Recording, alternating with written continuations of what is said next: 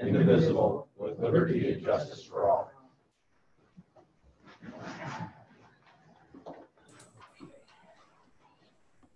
Hey, Joe, are you over there? You up and running, Joe? Yeah, we don't have to. Okay. We don't have to do the thing. Yes, This is okay. considered a live. That's Okay. just for streaming. So All right. we can go back to the norms. Wonderful. Well, the other was good too. I gotta admit, it went very well. Go ahead, Kylie. Gilman, Yes. Merrick, Yes. McKellar, Yes. Mauser, Here. Brown. Here. All right, looking for approval. I'll make a motion to approve the agenda, the addition of the two items on the blue sheet, the Oakley Village of Garfield Township and the East West Corridor Phase 2 under information on that. Support. Motion and support. Any discussion on that? Kylie, we'll do roll call. We'll just stay in that realm for a while. Okay. Merrick, Yes. McKellar, Yes. Mauser, Yes. Gilman, Yes. Brown. Yes. Conflicts of interest. Any conflicts of interest? Hearing none. Kylie, rules for public comment. Nope. Sorry. We okay there, Phil? No, I was getting excited for the appointments. Any person may make an advanced appointment with the board regarding road commission topics for a regular or special meeting in accordance with the Open Meetings Act. If an appointment is made, the topic will be an agenda item.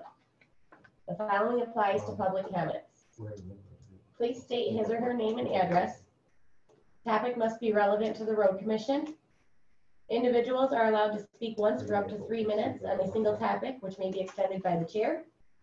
A group addressing the board requires a designated spokesperson who may speak up to 10 minutes. The board will not act on any item from the public that is not on the agenda. Very good. Well, I'll open up public comment. Any member of the public like to speak? There will be another chance at the end. Wait till the end. Thank you. We just have one thing that did come in, a letter here that we will distribute to the board. Okay. Basically, it's something staff can handle though. They're talking about concerns with their condition of their local road. And they want to be able to get they're asking us to assess the situation and provide a written response as to what course of action would resolve the situation. Okay. So it's something staff can handle. Right. It is Gingerwood and Huckleberry Court. You know where those are, Mark? That'd be impressive. Your Grand Traverse County, in Michigan. Gingerwood and Huckleberry Court. Okay. Yeah, it's the Pinewood Point Association. Pinewood Point. That doesn't help me either. We will handle it Okay. with staff. All right. Action items. We have a couple of appointments. I don't know. Are our appointments here?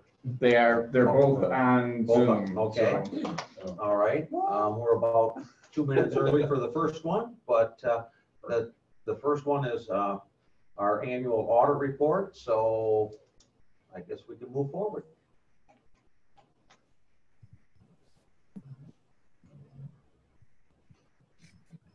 Can everyone hear me there? Yeah, we need to get rid of the meeting notice because it's blocking it, so we can't see. Can you adjust the speaker view? There we go. Yes, we can hear you.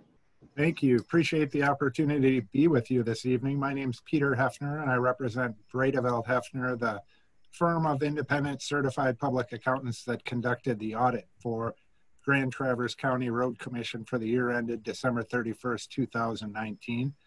Fortunately, we were on site before the lockdown occurred, and we conducted our field work, and then we awaited a change in the accounting standards that occurred last month and issued the report. A number of accounting standards were delayed, and some are going to actually be withdrawn.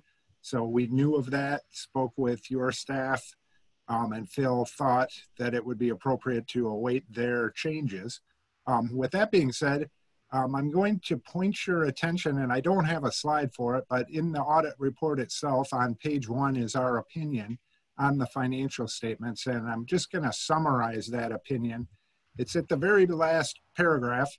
on page 1, and it is our opinion that the financial statements present fairly in all material respects the financial position, results of operations of the governmental activities, the major fund, as well as the aggregate remaining funds in accordance with generally accepted accounting principles. And that's what I would refer to as a clean opinion. That's you are following the required standards and your staff is preparing the financial information ultimately without any significant adjustments on our behalf. And that is not common. We commonly find items that need adjusting, but not in the case of the Grand Traverse County Road Commission, which is positive. In addition, at the very back of the report, last page, is our opinion on your compliance, on your system of internal controls over financial reporting. That opinion is required under government auditing standards. And I would just say that that opinion is boilerplate. We did not identify any significant deficiencies or material weaknesses that we needed to bring to your attention, which is also a positive result of the audit process. So those are two very good things. A clean opinion on the statements, clean opinion on the system of internal controls over financial reporting. With that being said, I've put together the slides that we typically look at, and it just provides a historical perspective. If it's okay with you, I'd like to walk through those with you and see if there's any questions I might be able to answer.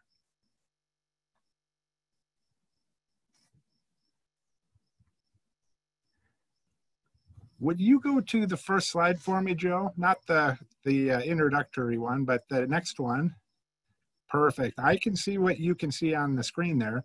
And this slide is providing a summary of all of your investment in capital assets, net of the debt outstanding used to purchase those assets. And as you can see, again, this year, substantial investment in capital. This is roads, bridges, equipment, garage improvements. So approximately $10 million of additional capital, or $12 million of additional capital assets were put in place. Those assets are continuously being depreciated. So that drives that number down, but fortunately you've been able to increase it year after year. So the dollars are going to work in the form of infrastructure. Would you proceed one more slide for me? Perfect. This is a picture, and it's a stacked bar, meaning the top line represents the total of all of your long-term liabilities. And as you can see, 2018, you had a significant bump up in those liabilities, the year of the bond issuance, and now you're driving those liabilities down. The first line, the green line, represents all other long-term liabilities. That would be compensated absences and bonds payable. And the next component is the OPEB, which is being squeezed down, and the pension liability that's being squeezed down. So in addition to putting substantial investment into the infrastructure, you've been able to bring your liabilities down as well. So positive. Would you proceed one more for me, Joe? Perfect. This is just a picture of the substantial revenue that you receive in a given year. You can see the bottom component, the blue line, is your MTF, transportation funding. Then you have some local contributions, charges, trunk line dollars, and then federal property taxes and other. And you can see the numbers pop around a little bit, but you'll see there that the federal is what really drives that change over time for the most part. And if you have substantial local contributions. But the year you put in a bridge or you have a large federal project, that can pop the line up. That's the source of revenue that you received for 2019 from 2012 through 2019. The next graph that we're going to look at, this is a picture of what are the dollars being used for. So we can see, are they being used on primary or local, trunk line, or other components of your operation? And you can see, the primary is really the driver. That's where the state's giving you the largest amount of dollars. And then when you receive the property taxes, typically those are being used for major streets as well. But just a picture of where did the dollars go to. And when you do purchase capital investment, such as roads or equipment, that's included in this component as an expenditure. So this is your general fund operations. The next slide that we have is a picture of your fund balance over time and what's occurring. So to what extent is it non-spendable? The non-spendable component is inventory and prepaid items at the end of any given year. The next component we have is restricted dollars. That would be your primary and local funding that is available to expend in the following year, as well as dollars associated with property taxes that weren't expended. And then to what extent do we have dollars that have been set aside as assigned? Typically that represents your following year's budget. To what extent have you budgeted to expend more dollars than you intend on bringing in or predict to bring in?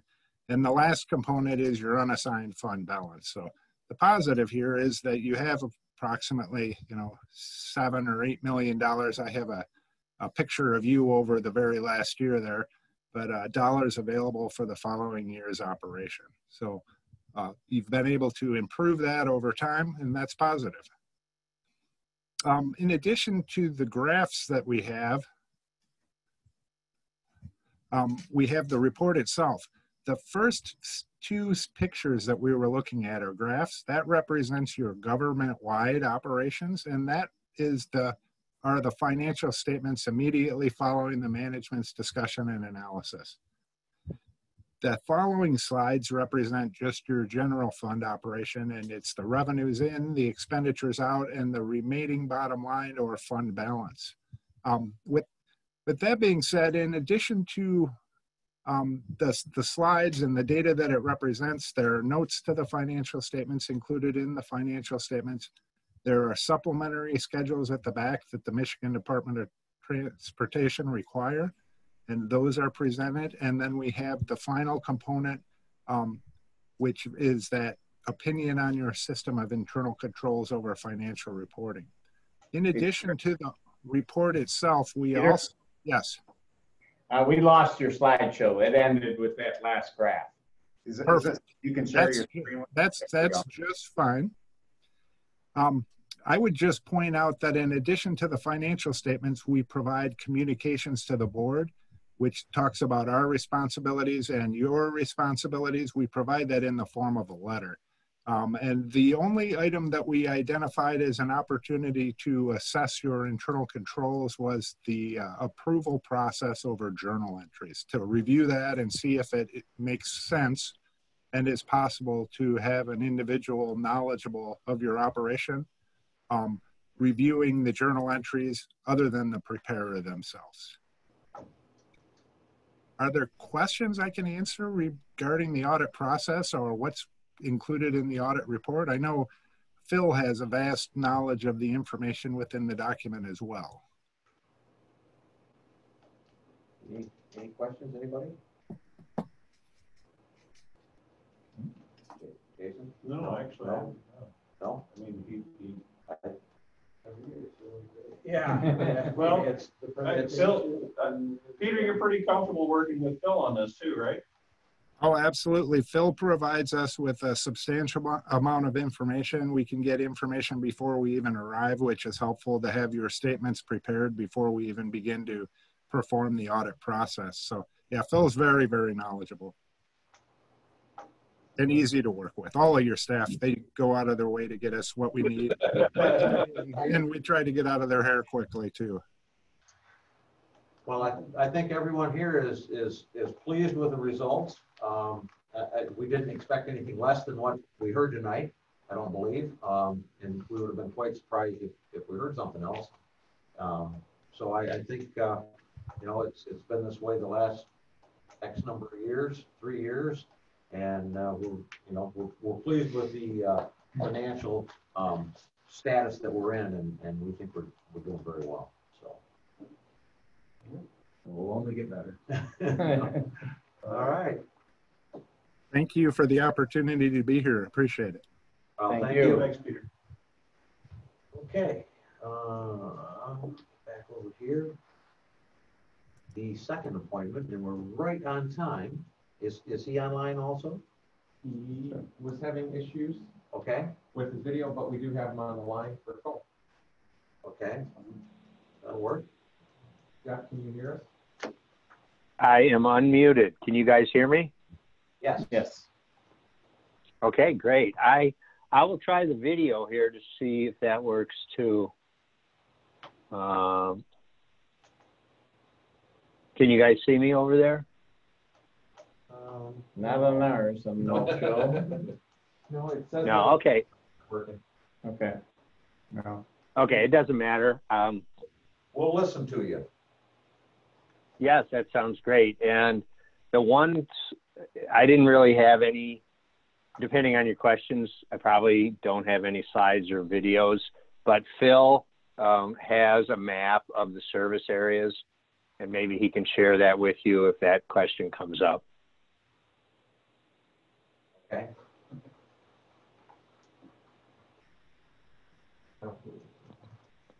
No, it's not in the packet, so. You there? Yes. Okay. Am I leading this, Yeah. or Go ahead, give am I us a just here for background questions? where we're at. Okay, that's what I was wondering. Yeah. So this is a preservation mitigation project and we're partnering with the Grand Traverse Regional Land Conservancy. I will tell you, they have been absolutely outstanding to work with. And we have, about 5 or 6 sites. Each site is different location. That means it has a different watershed or service area. I'm just going to use the term watershed because that's easier. But from the map, you can see, so the first project we hope will be approved by Eagle very soon is the biggest one. That's the Upper Manistee headwaters. That's the old Camp Topeka Boy Scout camp. So I'm real excited about helping the whole community, but also mostly helping us, you guys, and everybody else with mitigation on that. So Phil asked me a couple questions. So one thing to note is when you have future projects, only Eagle or the regulatory agency can accept the mitigation. So there's no guarantee, no matter what we do, that Eagle will approve any mitigation or any project in the future. But that said, it's broken down into 3 categories. Any of your impacts less than 1/3 of an acre on a particular project, you can use any of these mitigation sites. It doesn't have to be in the same watershed. But a project that's over 1/3 of an acre has to be in the same watershed. So for example, the Upper Manistee covers about half of the county. And if you had a project that was in the other half, you could not use that site. You would have to use another site. Again, I want to emphasize, Eagle can, no matter what, they can always say no. And then the third type of project is called a red file, and that's impacts over 1 acre of wetlands. And if you were to have a really big project, perhaps an east-west corridor project, it was more than 1 acre, EPA would also be involved.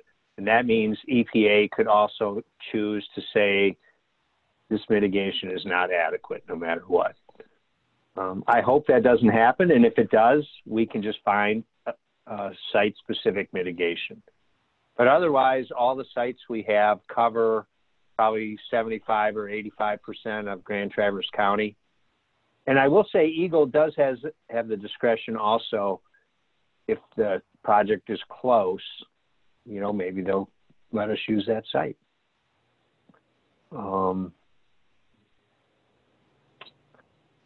Any questions? Well, I guess I'd point out, we did have a couple of sites that had a significant amount of uplands that they're giving us an additional 20% credit bonus for. And we requested, because of that bonus, it would increase the amount of funding to the Conservancy. So I requested another $100,000 from the Michigan Wetland Board today to cover all those extra mitigation credits. And Eagle has pre-approved the headwaters, which is the biggest one.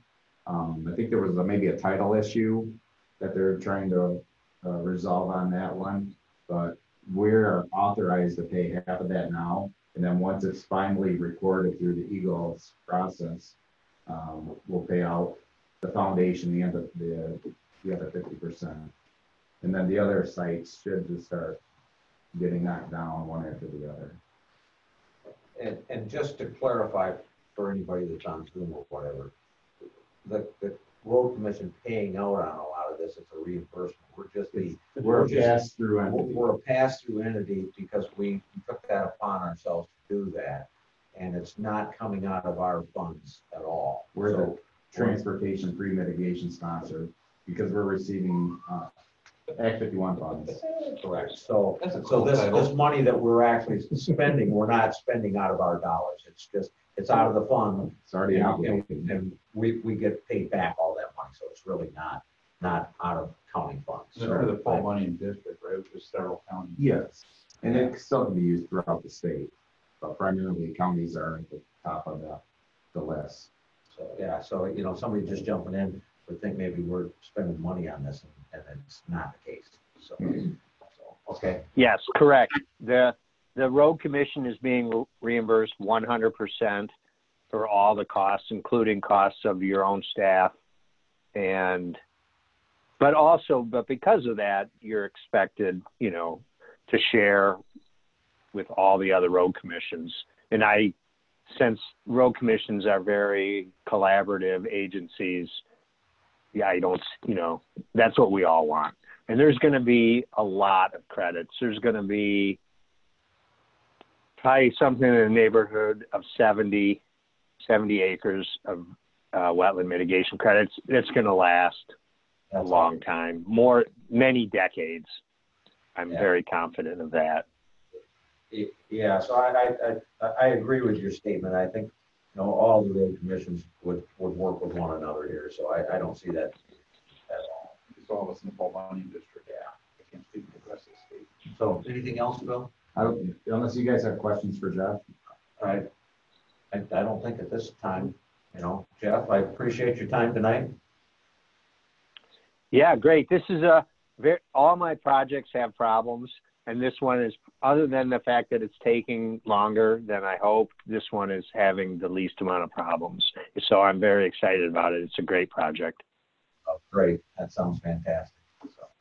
Still has something to do with this. Just Grand Traverse. Clearly. You have a good evening, and thanks again, Jeff. Appreciate it. Thank you, Jeff. Okay, great. Thank you. Okay, bye now. Okay, consent calendar. Kylie. The consent calendar is used to expedite business by grouping non-controversial items together without discussion. Request by any person present to remove any item from the consent calendar for full discussion as agenda item are automatically respected. The action noted in parentheses for all items remaining on the consent calendar are approved by a single commission action adopting the consent calendar. The manager recommends the following items be adopted. 1, minutes. 2, payroll. 3, accounts payable. 4, financial reports. 5, reports and communications. And 6, Act 51 financial report for 2019. Okay. Would anybody like anything pulled? No? Any member of the public like anything pulled? Okay, I would entertain a motion. Make a motion to approve the consent calendar as presented. Seconded by Mark. Motion by Andy, seconded by Mark to accept the consent calendar as presented. We'll do a roll call comment. McKellar. Yes. Bowser. Yes. Gilman. Yes. Merritt. Yes. Brown. Yes. Okay. Item C, nothing removed. So moving on to item D, I think. Everybody had a chance to read, hopefully, the original. I just want to point out a couple of things, what we have changed on the first point on the line 3, the areas that have failed were substantially has been added. outside the boundaries instead of scope. There was a rewording of a couple of things to cut out a couple of words, just in general to keep it under the 500 word limit. And then on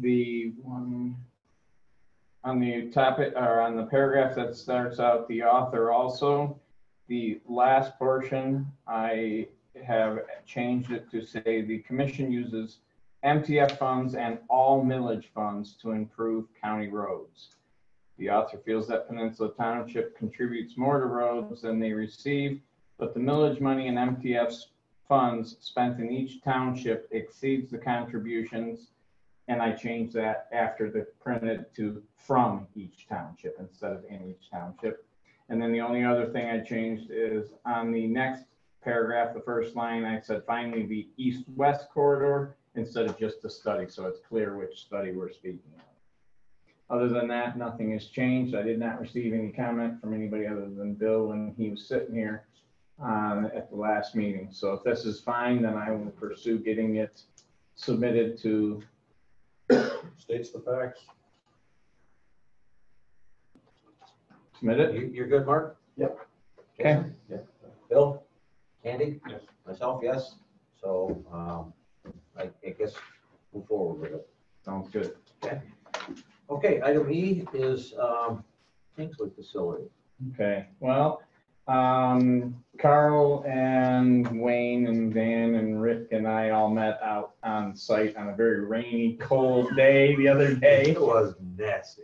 And so I didn't make it to the location too because I was frozen and I was not planning on being out in the rain. But we looked at the location in the industrial park.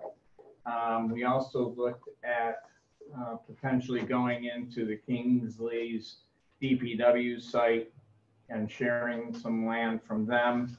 And then we did some more research on the property right across from the Kingsley garage where we currently sit. We have some concerns with each. We, as a staff, don't really like the idea of the DPW because there's not a flat piece of land out there. And so the amount we would be talking about to level it out would be substantial. And then we don't have a problem with the fact that we share sand and salt with Kingsley. We do that now. But the problem we would have is we also have other materials out there and we would have a hard time reconciling if they decide, hey, we're out of gravel and we had a water main break, how do we determine how much they used of ours? And, you know, we don't want to have anybody accusing anybody else of using it. So we'd be fencing off the whole area inside their fence. And it just didn't really work as well as we would have liked because of the fact also of the terrain, which is just not conducive. And that option, as far as the Kingsley DPW, came right that same day when we were on site and I made a phone call to the mayor of Kingsley for a little information. And he says, it was a possibility. So we went down and looked at it. And, you know, it was just a spur of the moment thing. And we were right there. So, but the topography there is not good. The industrial park site is a decent site. It has the land we would need. It's about 15 acres. It is, for 15 acres, it is pricey, but it has utilities already there. The problem is it has no natural gas. And for us to try and heat the type of building we have, where it's going to be continuously opening and closing garage doors, even in the winter as trucks come in for everything they're doing, the cost to heat by propane is really, really, really a negative for it. And so to bring in natural gas would be pricey because it's a ways. And they didn't put natural gas in when they built the industrial park because of the expense of drawing natural gas into it. Otherwise, you know, for 15 acres, it's a good size for what we would need. It would work out well, but it's just that propane is a kicker for us. That would hurt in the long run. Why don't we do geothermal? Well, and that's another option. We'll get into that next, is, you know, because we talked about that too. The property across the street from our current location. It's 36 and change acres. He had it listed in 2017 with Hagan, I believe it's Mark Hagan. And he had it listed for 550,000. Now, that's really high for that type of acreage. I mean, even at $10,000 an acre at 360,000. Yeah. It's pine trees. Yeah. It's pine trees. So I mean, it's pricey, but I mean, it's got city regular sewer and city water there. The other issue at the industrial park, and Carl can explain what they supposedly have out there. It's not really a sewer. It's not. They've got septic tanks with a holding tank that then gets pumped It's to the a sewer, force main system. and it's just pumping liquid, Just no solids. Just a fluid, no solids. So you have a septic tank, then you have actually, it's a pump chamber of different types, and it's pumped into everybody is on a force main, is what it is. Just pumping the effluent. Just the effluent. Yeah. So there's no solids. No solids. So at some point, you're going to be pumping out the septic just like you would in normal. Yeah. Well, a lift station of the size needed for there would have been, oh boy, back when I was doing it, a cheap lift station was $100,000. Yeah, And they're then a lot more than that go now. From there up. I mean, effluent pumps are just glorified. Some pumps. That's it. Yeah, and they're not, you're not a grinding system where you're sending it through with their solids, you're just the liquid. So eventually you're going to have issue with clearing out septics and dealing with that. Whereas at the other end of the town, we would be connecting to a true sewer. So it would just be a dump it in and let her all go as is. So the options we had, obviously there are some issues no matter which way we go. If we went to the industrial park, we'd have to look at a different way of heating. We'd have to look into geothermal and do some investigation. What's it going to cost to heat this building with geothermal? How much is it going to save us, and over what length of time would we actually get payoff for that? And then the savings for the natural, because we're on, not on the natural gas line. The other location, the one across from us, it's pricey, but it's a lot bigger than what we need. So we also contemplated, if we get a permit from MDOT anyway, which we're going to need to have if we're there, we put in an actual road-sized drive, subdivide the plot into 3, and then bring the sewer and the water in so that we have sewer and water on our property. And then we take the back section of it, and the 2 fronts on either side of that drive could then be sold off as unnecessary land for us, and we could recoup a portion of that purchase cost. Did you say But- that the natural gas ran right along this highway there? Yes. Yeah, we have natural gas at our building right now, and it's just right across the street. So, I mean, we could reduce the price of it effectively by putting in a big enough drive, and it's not going to cost that much more to put in a slightly wider drive.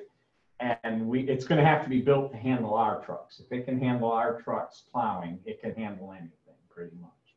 So we could then have the front half of that and turn around and sell off maybe 5 to 10 acre plots, whatever, on either side of it, depending on what people would need. So we'd be sitting behind. We'd be behind them. Retail up front. And we could put, commercial, and Carl talked to the planning people for Paradise and got some information as far as what they'd be able to do there. Yeah, it's already zoned, it's R2, but it also allows church, school, light industry, which he said we would fall under that, is probably what he thought, Roger Williams. But he's gonna do a little more research, and there were several other different things. So I think that piece or the industrial park ones, I think as far as zoning issues, I don't believe that we're gonna have issues. Well, Carl, that's based on what I'm hearing. Mhm. Maybe we ought to, approach the school district about their wanting to have a new elementary school, They were approached with that property and they turned it but down. it was the total amount. And Well, so could be, now yeah. I'm talking about, we're gonna be in the back, they can be in the front. Well, that would, That could affect where we put the drive, if we need a bigger piece. Well, fine, but that's fine, because we just need to have a route in and out for us. And we're probably gonna have that back route out to the road behind us, because that's where Kingsley would come in to us to get their sand and salt anyway. Fenton Street, where this property butts up to on the other one side of Fenton is Paradise Township. The other side of Fenton is Village of Kingsley. It splits right down the middle of the road. So the piece we're looking at is in Paradise Township. Well, it just seems that it would make sense to have, not have two vacant pieces of the road if we don't have to, that if the school district wants to go in there, we're gonna develop the site, and then we need to know from them of that 36 36, how much they need, how much we need, and see if it actually fits, but it just seems like it would be great to have that done. We could certainly Yeah. talk to them, that a lot of this information that I got been just in the last 4 days. 4 or 5 days. Well, it's good to Everything have just it. seems to be falling into place as far as people responded back. The natural gas Mhm. and the municipal system is pretty cool. Just going back into why we're moving again of space, right? It's predominantly space, yes. The other issue with the current location we're in is we have extreme, like right above us, we have high power lines, not just neighborhood lines. He's all Kingsley, right behind us. And so we have hit that twice with our tandems unloading.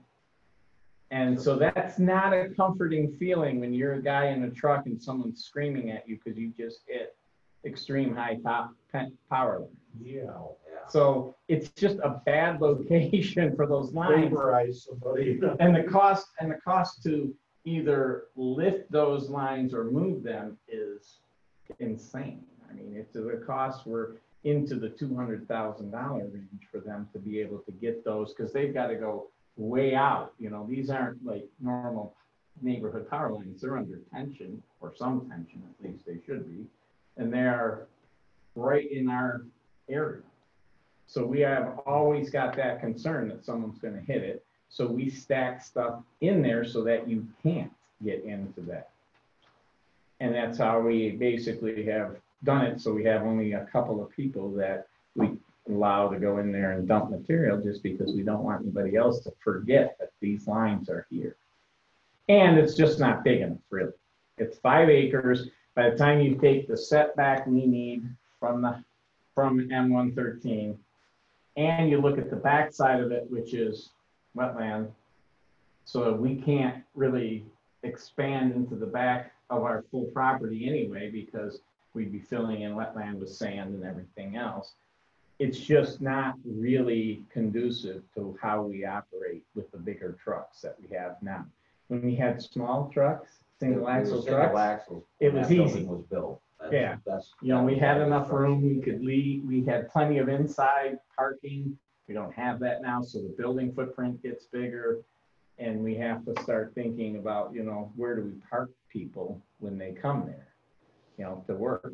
So it's just ideally to be able to have all of the material that we need there. We need at least 10, 15 would be ideal. To follow up with what the comment you made, Mark, I think, we're still in the infancy of picking what we're going to do. I think both of you made the comment on the natural gas. I think that's a big thing on that side there. But then you also made the comment about talking to the school. I think that's a very valid thing. That might be something where we can partner to do this, possibly. And then also, I think we do need to look at, is geothermal even possible for the size thing that we're trying to do here? And what are the costs? I'm sure it's possible. probably What are both, the costs? you know, the You know. propane and Right. geothermal. And then what happens is propane's gonna be some really immediate heat issue, you know. You can get things cooking pretty quick or Right. whatever. But you can supplement with the geothermal, which over time is gonna save you money after it feeds itself back. It takes a little while. Big upfront costs. Yeah, it is, Yeah. it is, you know, I imagine it's probably, you know, just for that, for the building and everything, it's probably about 75 grand. A building that size, you'd be putting down a well field, not a well. Yeah. Right, Right. unless you had a really big aquifer that moves a lot or something. Which would be, I would think, from what I've heard, that we need to direct staff to concentrate or put their utmost efforts into the phase 60. So how far does the natural gas from the industrial? It's right at the entrance to the trailer park. The main that feeds Traverse City, Yeah. that also feeds Kingsley, goes right there. It's, so you're basically, So does it do the trailer park? yes, they have natural gas. Okay, So that if a guy was gonna go west, they would tap that main there, go west. well, Or east. okay, so they have got it, So it's there, so it goes right up to their property. correct. It's It's right, just the piece we're looking at is behind the other side of the full park. correct. Yeah, it's on the far east and north Why side. couldn't we just be on the other side of the park? Well, a guy could, other than that wasn't the piece that they had offered. You know, but we didn't look at anything else. I think, you know, we should look at the entire park and put us right next to where. It would still be, you know, I guess a guy would have to explore, the tap fee is not, Well, it can't be any It's- more than what we're talking about tapping in on the highway. You know, sometimes the utilities will incentivize High use. the development. Well, the thing is, right now, the park is not served by the gas. Right. It probably would make it easier to sell the park if it Right. were served by the gas. And if we were to act as an anchor, if we were to talk to the utilities, Michigan or whoever the it's Michigan. is Michigan. DTE. DTE, okay. And say, look, we would certainly be interested in serving as the anchor, but you're gonna have to help us with developing this connection. And maybe that makes it financially, it makes it a better deal, because the 15 acres would be perfect for what we need, and it'd be perfect for the 2 years access. ago, they tapped that main, but down on Garfield and Slocum Road. Right. And then they ran it down all the way past Boyce Road and then up Boyce. So just recent history, they've tapped that main, because that main continues on through there. So, you know, and I It's don't. right past my house, which they will not let us tap into. Yeah. But it's interesting, good conversation, because that, then, if we can get the utility to let us tap in there on that property, that means that property now has a greater value, which means we negotiate a better price on the purchase. Well, that's an option, absolutely. Because if we're gonna foot the bill to make that happen, their property values go up, Right. Well, we would but need to then be compensated for that. which Should is be either than the compensated. price of our property we're purchasing goes down. And then the only obstacle there is, or the only issue there is the fact that it's not really a sewer still. But we're not using that much water. But, it's- yeah, no. it's- And that's- We have a car wash,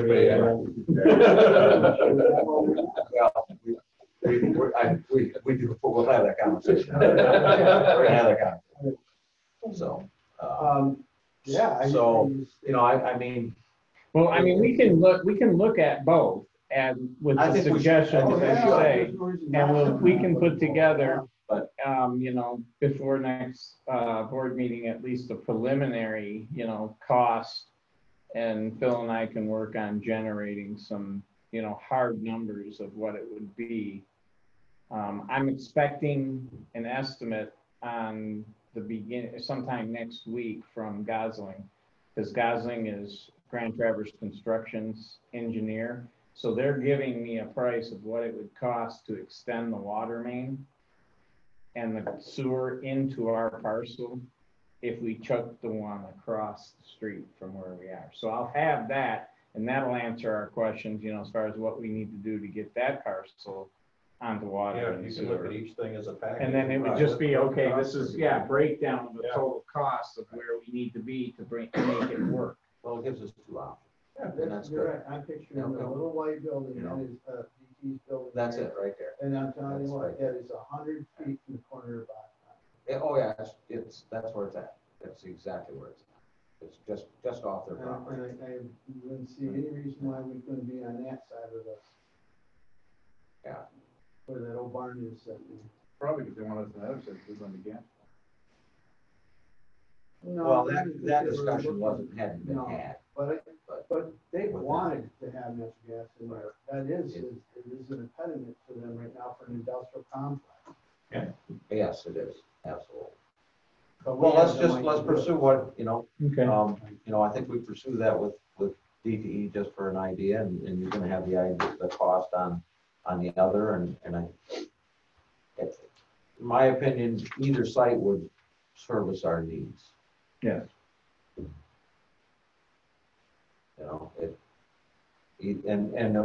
One thing about the one that in the industrial park, on the north end of that piece that they showed us, there is an easement out to Summit City Road. So we would have actually two ways to get in and out, because there is an easement down there. The other piece across from us goes all the way across, so it'd be the same thing. We could have access both ways. So I guess We'll work to pursue all of that, right? all right. Yes, between the three of us, we'll work on getting all of that information pulled together. Bill, you got a lot of work ahead of you today. And we're gonna make contact with the school also. Yeah. We'll make contact with the school also. Is that everybody comfortable with that? All of them. Okay. Just all the options. UPW is out. Yeah, we looked, that offer came out of the blue. And so we, I think Wayne went down there and Dan went down there and Rick did. We looked at it, but the topography there is just not friendly. It's the one usable area that would be the easiest to work with. We'd be butting right up to a residential home property right there. So You've it got was, but the offer was thrown out and it was, mild road. they wanted to partner, so that's good, Okay. We all set there? Informational items here. We're gonna do the blue sheet, yep. We'll jump to that. Okay, item F, Oakley Village of Garfield Township. You want to start or you want me to? I'll pick up.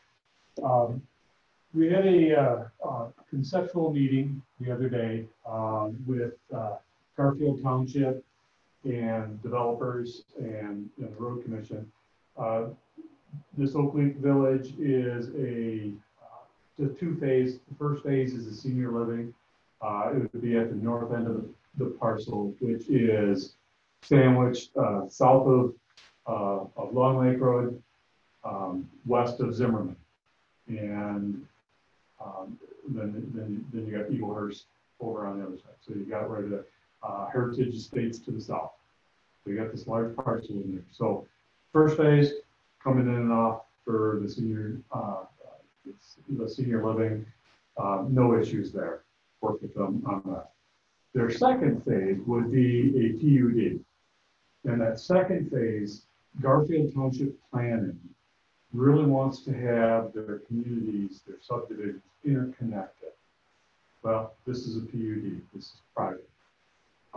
Garfield Township would like that PUD to be connected up to its Colonial Drive Stub on the It's Heritage a Estate. stub off of Heritage Estates.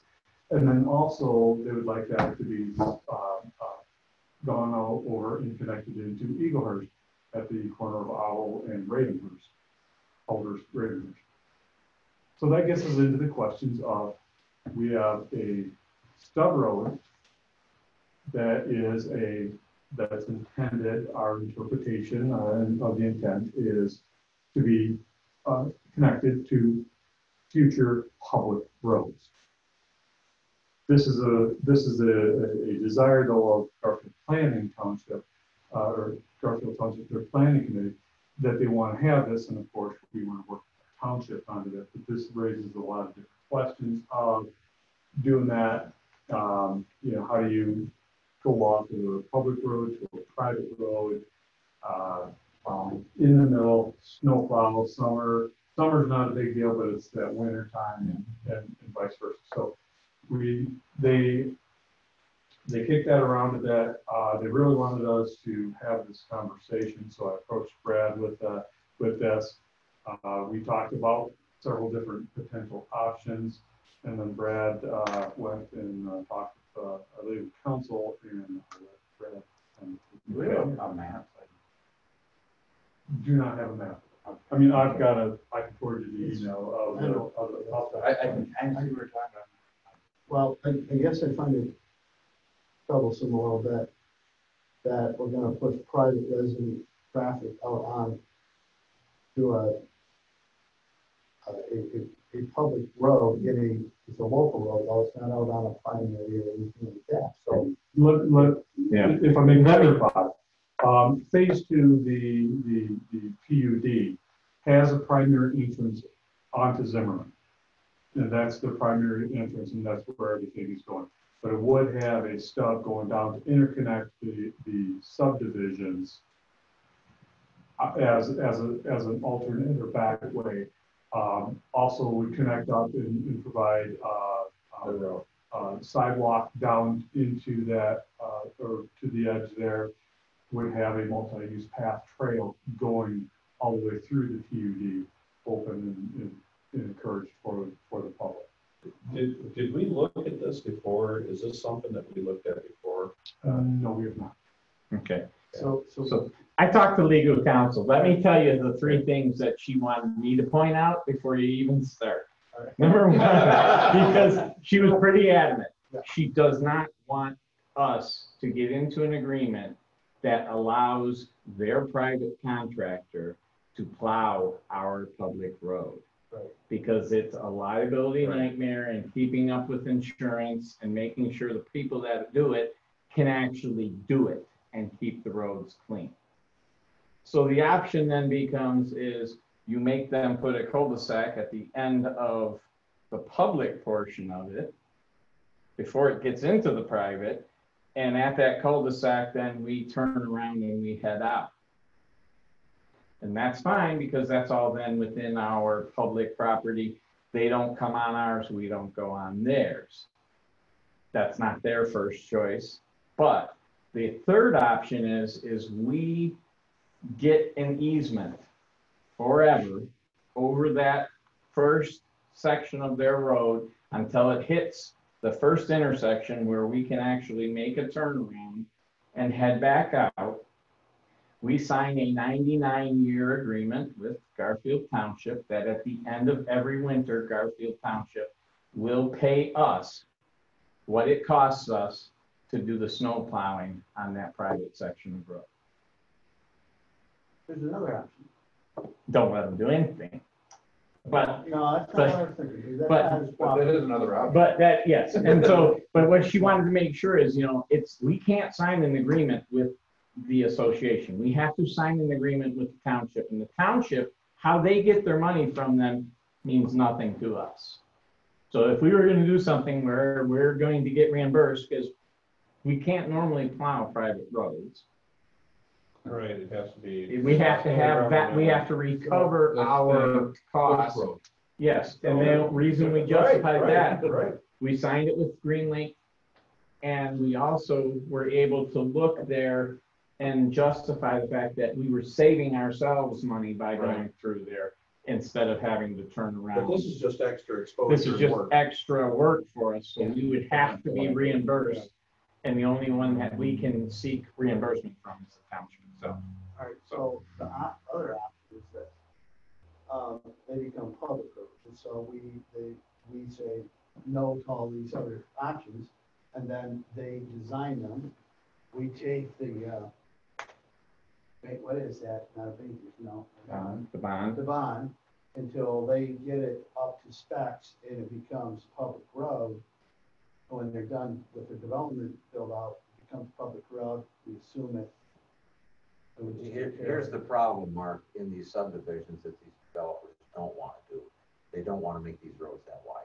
Well, yeah, they're And, but trying to, I'm, you know, and Heritage Estates is a prime example. I mean, the grass comes right up to the road, and yeah, you know, and that's what they don't want to do. But I agree with what you're saying. well, then, And what they don't want to do and what they want, they can't get unless they do it. well, right. That's the way I'm looking at this, because we had this, what is that, not too far from the off Rittner Road, what is that? That same subdivision, real close. Are you Mal? Yes, Yes. they came to us at the manor, we couldn't even get a Right. single axle truck to turn in there, Right. okay? But see, what they found out was, the association, they wanted it to be public roads. So we say to them up front, no, I'm sorry, but no, and you build them up to county road specs, we'll help you. You do it, then we'll maintain them. I thought we didn't want to take any more roads into our system. Well, No, not any, we won't take roads into our system that are garbage. Take roads into the system that were built and designed to the specs Yeah. right now. Is that what the difference was? Yeah, That's what we because wrote Andy, what's happened over the years is we've had to repair Right. all these, you know, what I call township roads, out in Green Lake. Look at all those roads, we can't even hardly get a pickup truck down. They're Right. technically ours, but we can't even maintain them. Well, we're not taking any of that stuff. That's what I thought we were trying to stay, and the subdivision roads aren't always built.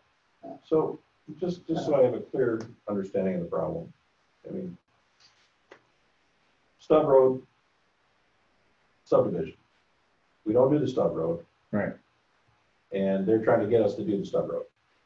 We have a No, subroad there. The subdivision that exists currently does not have any interest in us necessarily doing that stub road. Right. It's the new subdivision that's being built. They want to connect to that stub road, Stub Of road. a private road.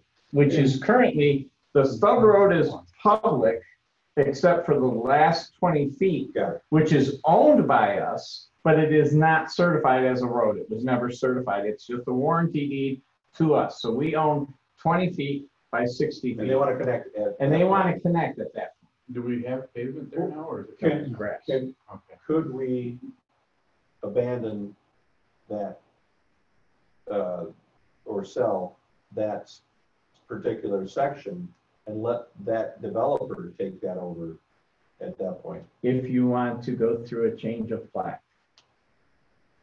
Because that is a platted subdivision, which means you have to get into the fact of suing everybody in the plat to have it, which is a terrible word when they say. It is, sue. I understand, all it should once, Yeah. right? So, but we would have to go, they would have to go through the The process. process of changing the plat. So if there are residents To do in that plat that didn't want that to happen, could they stop that from happening? If enough of them don't want it to happen, yeah. You've seen the people saying, I don't want that traffic coming up. I- right? Of all Right, the, no, op- and of all the I'm options so just far, trying to that think of a sounds the different way best to to me. handle this. I mean, because. Either nothing or. And just, and FYI, just so you know, we've already been approached. We are going to have a platted subdivision, not this year, but next.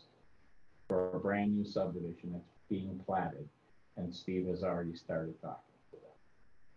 And that Because by the plat- statute, we have to take. We don't have a choice then. Okay, so just to make that But- clear to everybody. So we're Yes. getting more roads. But Yeah. but they But- build them But up they have to build to our Right. specs. So I still think we should go back and say, you know, because they're gonna, you know what's gonna happen, they're gonna come to us in 20 years. Take us over. Yeah, They're doing it now. yeah. I agree with what Jason said, or not do anything. Well, the thing is, if it's not to our standards, we don't have to accept Right. Right. it. And that's, you know, if it's not up to our standards. But then it's not our issue. We're not upset. We're not involved with the current sub. We're not involved with the new group. We're not involved with trying to figure out where to turn a truck around. Are we gonna plow Right. snow on private roads, any of that? We just, The current sub, we do plow heritage. but I mean, Right, because that's stub, Right. we either have to go we turn around. turn around there, or we have to go through, turn around and come back. I mean, we're plowing on private property through an agreement like we have. And I don't like entering in, putting us in a position that we have to do something like that. No, see, right now, the So if sub we- road, we don't maintain, we don't plow, we don't do anything. Not that good. So if we, Right. if it's not even a road, it's grass. apparently. No, So, the last 20 feet of it Part of is it. grass. So if we were to do, Then to turn that strike over strip. and not have that ours, and the people in the current sub don't want it to go to be changed, they can fight that. They're only gonna buy it, Andy, in the subdivision or have, so they can connect. That's the whole point. But to change the plat, We if ran there's enough into- people, We ran into a similar thing there in Blair Township off East Silver Lake, Yeah. new subdivision. Oh, yeah. Went in and there's the stub. and the And there neighbors was and all- the basketball all- court. But you and- All approved. But that is already approved by the township and that, Right. and it was up to our standards. Yeah. And so, and it was with the intent of hooking onto that. It- Which it was supposed to be. Everything was set up And and it still was determined a problem, right? ahead of time that the subdivisions were to have connectivity, Right. period. There's a Blair Township policy, which they were demanding. Right. And so, yeah, But those are this two is public even, roads this is too. even more, Those connected more to a public. That, if it was a public road that was hooking on to that, We don't to our standards, it'd be no. But, Hence but why you're- my but suggestion. you're throwing the wrench in there by not, because they want a road that's gonna start to not meet our standards immediately at their line. I don't like. Otherwise, they build it to our standards and ask us to take it in. I don't like the idea of these 99-year. Right, Wayne? Well, Agreements. I can't speak No, for I their don't. standards because they didn't have that kind of information with this, at this early stage. Generally, the developers will go through the PUD process because it's cheaper, faster, and it's just a whole lot easier for them to go through versus going through a true subdivision process. So what's always a little bit, you have to be a little bit cautious of is when they want to do site condo or PUD and then say, hey, but can we make this unicorn and we'll make this, we'll leave this as a site condo or a PUD, but we'll have public roads. You know, that unicorn in there is just, it's like they're subverting the subdivision process. So Wayne, just for clarity, on a subdivision, it's not an issue to put in the county road, right? But you're saying with the PUD or site condo, they don't have to because it's private. Correct. But if we say to them, well, we'll accept the roads, that but we're not connecting anything unless we have public roads there.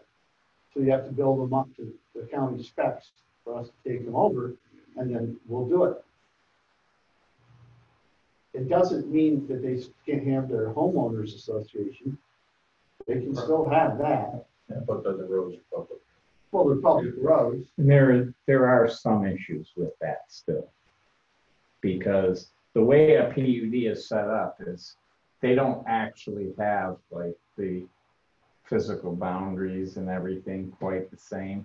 Steve was explaining it to me and he said, you know, there's differences with the way they are set up as far as how that road is actually established.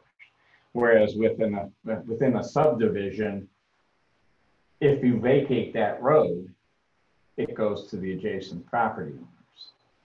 But if a road ever were to say get vacated, it's not something you normally do because it's all kind of like this one ambiguous property that is one gigantic property within this PUD, as opposed to a right-of-way. It's not a true right-of-way, it's an easement type situation through this PUD.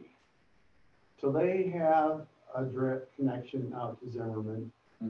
Correct. I say we do nothing unless they move it into it. Zimmerman and Silver Lake. Let them figure it out. They can access Silver Lake too, right? Silver Lake Or North Long. or North Long Lake. Yeah, phase one has their senior living, and that is directly off of North Long Lake. The phase two, their entrance would be off of Zimmerman. Okay. The plan, Garfield Township planning would like to get these connected up to Heritage Estates to the south, as well as over to Eaglehurst. Just for the that interconnectivity of communities and subdivisions, as well as from their fire department who really wants additional access points down through there. So they asked if we would have this discussion. So Eaglehurst is county plow. Yes. We plow that, Eaglehurst. And Colonial. And They call this I agree with Would that. that be within the What? stub road? Yes. The There's- physical confines there's- of what is the stub road now, is that where this turnaround would be, were we to go that direction? There's insufficient room to build a true cul-de-sac within the existing Heritage Estate subdivision. Okay. So if a true cul-de-sac were to be constructed just inside of the PUD, because you're only going to wind up going, I think, a couple hundred feet up to the very first cross section or crossroad, and it's that crossroad, then a couple hundred feet over Zimmerman.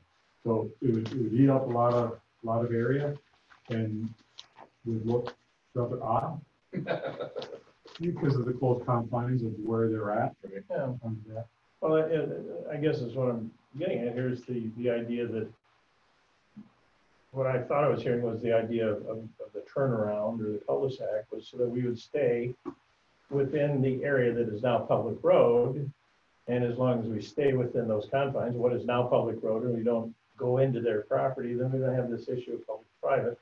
We would go up there, we would turn around and we would go out. But at that point, the difference there would be is as we're plowing our private road or our public road, it's only there for a turn. That's the only thing we're doing. We're just using it We're to just turn using it around. to turn around. So even if it is on their property, it's not like we're doing additional plowing. We're just using it Right, as a so we turn can- we point. can So we could do that. We can do that turnaround without all these other legal Right away. entanglements. Right. We'd have to still have an easement. If we then get this legal agreement to go to the first intersection, it wouldn't be a turn. Basically, they're gonna have to go up there and do a 3-point turn and go back. We don't want to be on their property. And that seems to be, even if we have all the legal entanglements answered, we don't have any liabilities, we're all happy with that, we got a 99 deal. That sounds like a really bad idea to say, go up there in our big trucks and do a 3-point turn and come back this 200 feet. I mean, that seems kind of, that'd be like on Bush Road, say, okay, we're gonna turn around in this guy's driveway. Go back. If we were gonna do it, I would think that sounds really bad, long term. yeah, if we would do it, we would have to go in on the stub,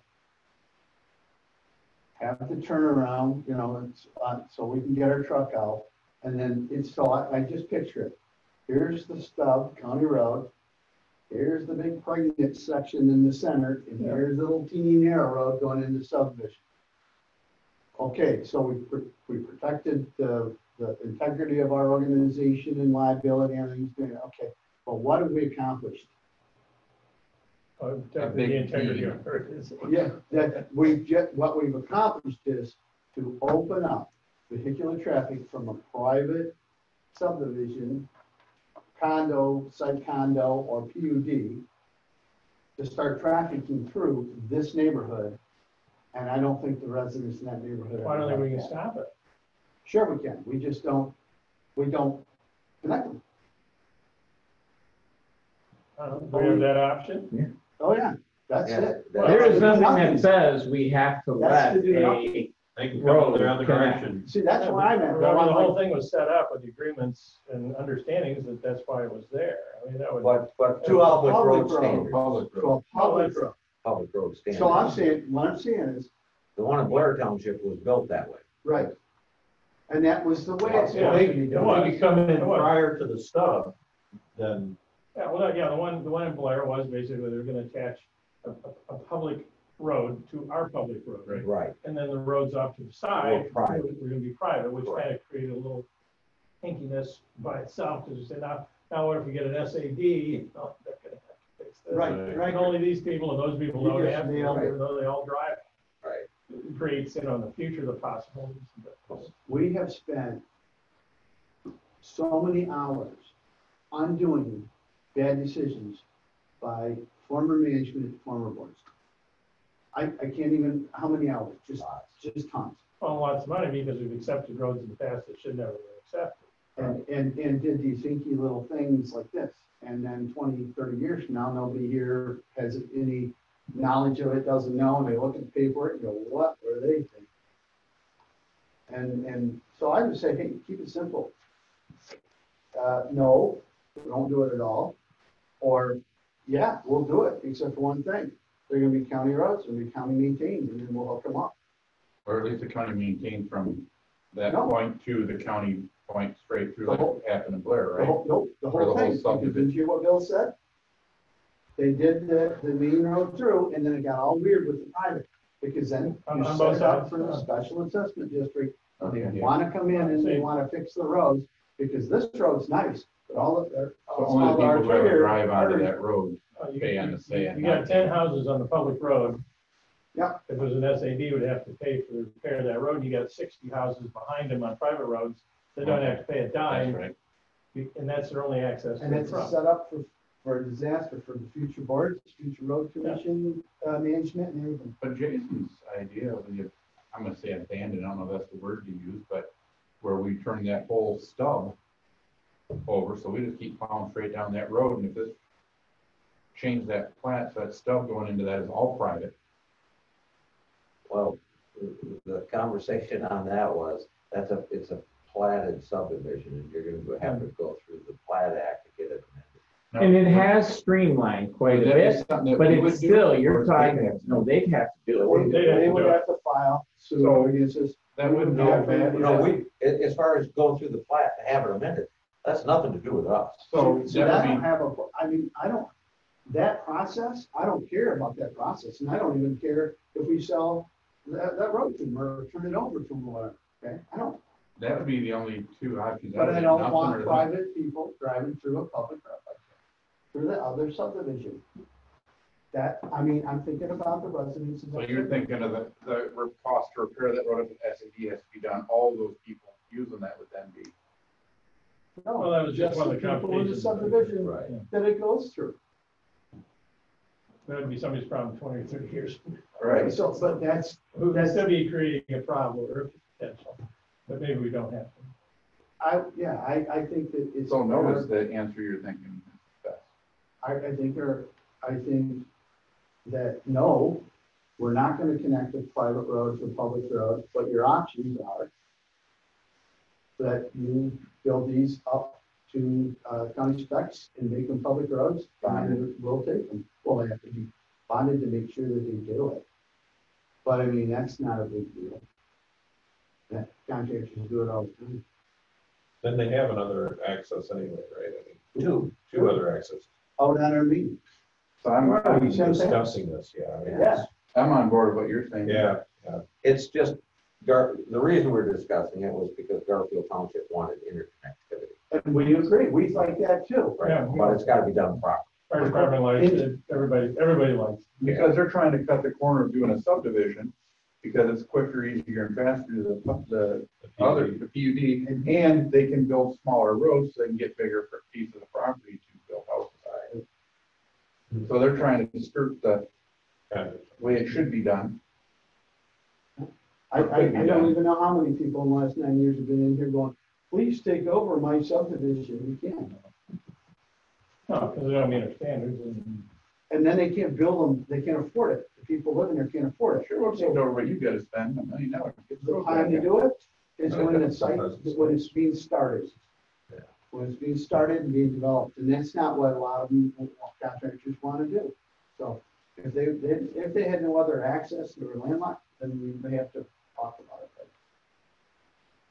So are you wanting some direction to go back to Kelly, or do you have enough? Please, just, I don't want to have to do this. he wants direction because he's been dealing. Well, basically, I'm thinking what I'm hearing here from everybody is if it's not up to our standards, then don't connect. All the roads in that PUD. I think I would say that we're not in agreement that we would want to enter into any long-term 99-year agreements to try to mitigate our liabilities and stuff for people to do their stuff. We're disinclined to do that. Right. Is what we are inclined to do is either get rid of the stub and turn it private by whatever means they would have to go through to do it so that we wouldn't be involved anymore. Or build the darn thing to public standards and make it all public. Is that where we're at? I'm not into the second one. I don't want to have them come after us for that road to stop and take it from public to private. Well, no, they make it all public. All private. Well, it's either take our little stub, take the little stub and turn it private and tie into your private. I don't have as much of a problem with that because. Or everything's got to be public. Right. And as far as SADs go, I mean, it would be the entire association, it seems to me, if there was an SAD. Oh, yeah, that'd be one piece of property. Right? Because it'd be seen as one piece of property, and then they'd have to do something in that way. But again, I get to what you're talking about, bad decisions in the past, leaving some messes to clean up later on. I think preferably, they take their connections from elsewhere and they basically stay out of that particular subdivision that exists already. Or they can, if they want it, they can have it. Or we'll let them have it. If we let them have the stub, but then you're still driving through the subdivision. So you're still connecting the private to the But public. that's not our decision to make. That's the zoning and township decision of what they want interconnectivity of their subdivisions of people from one subdivision driving through another subdivision. That's their issue, not ours. Yeah, it really isn't our decision. To regulate that. It is. I see where Mark's coming from, but Absolutely. I mean, we can stop them from doing it, but should we?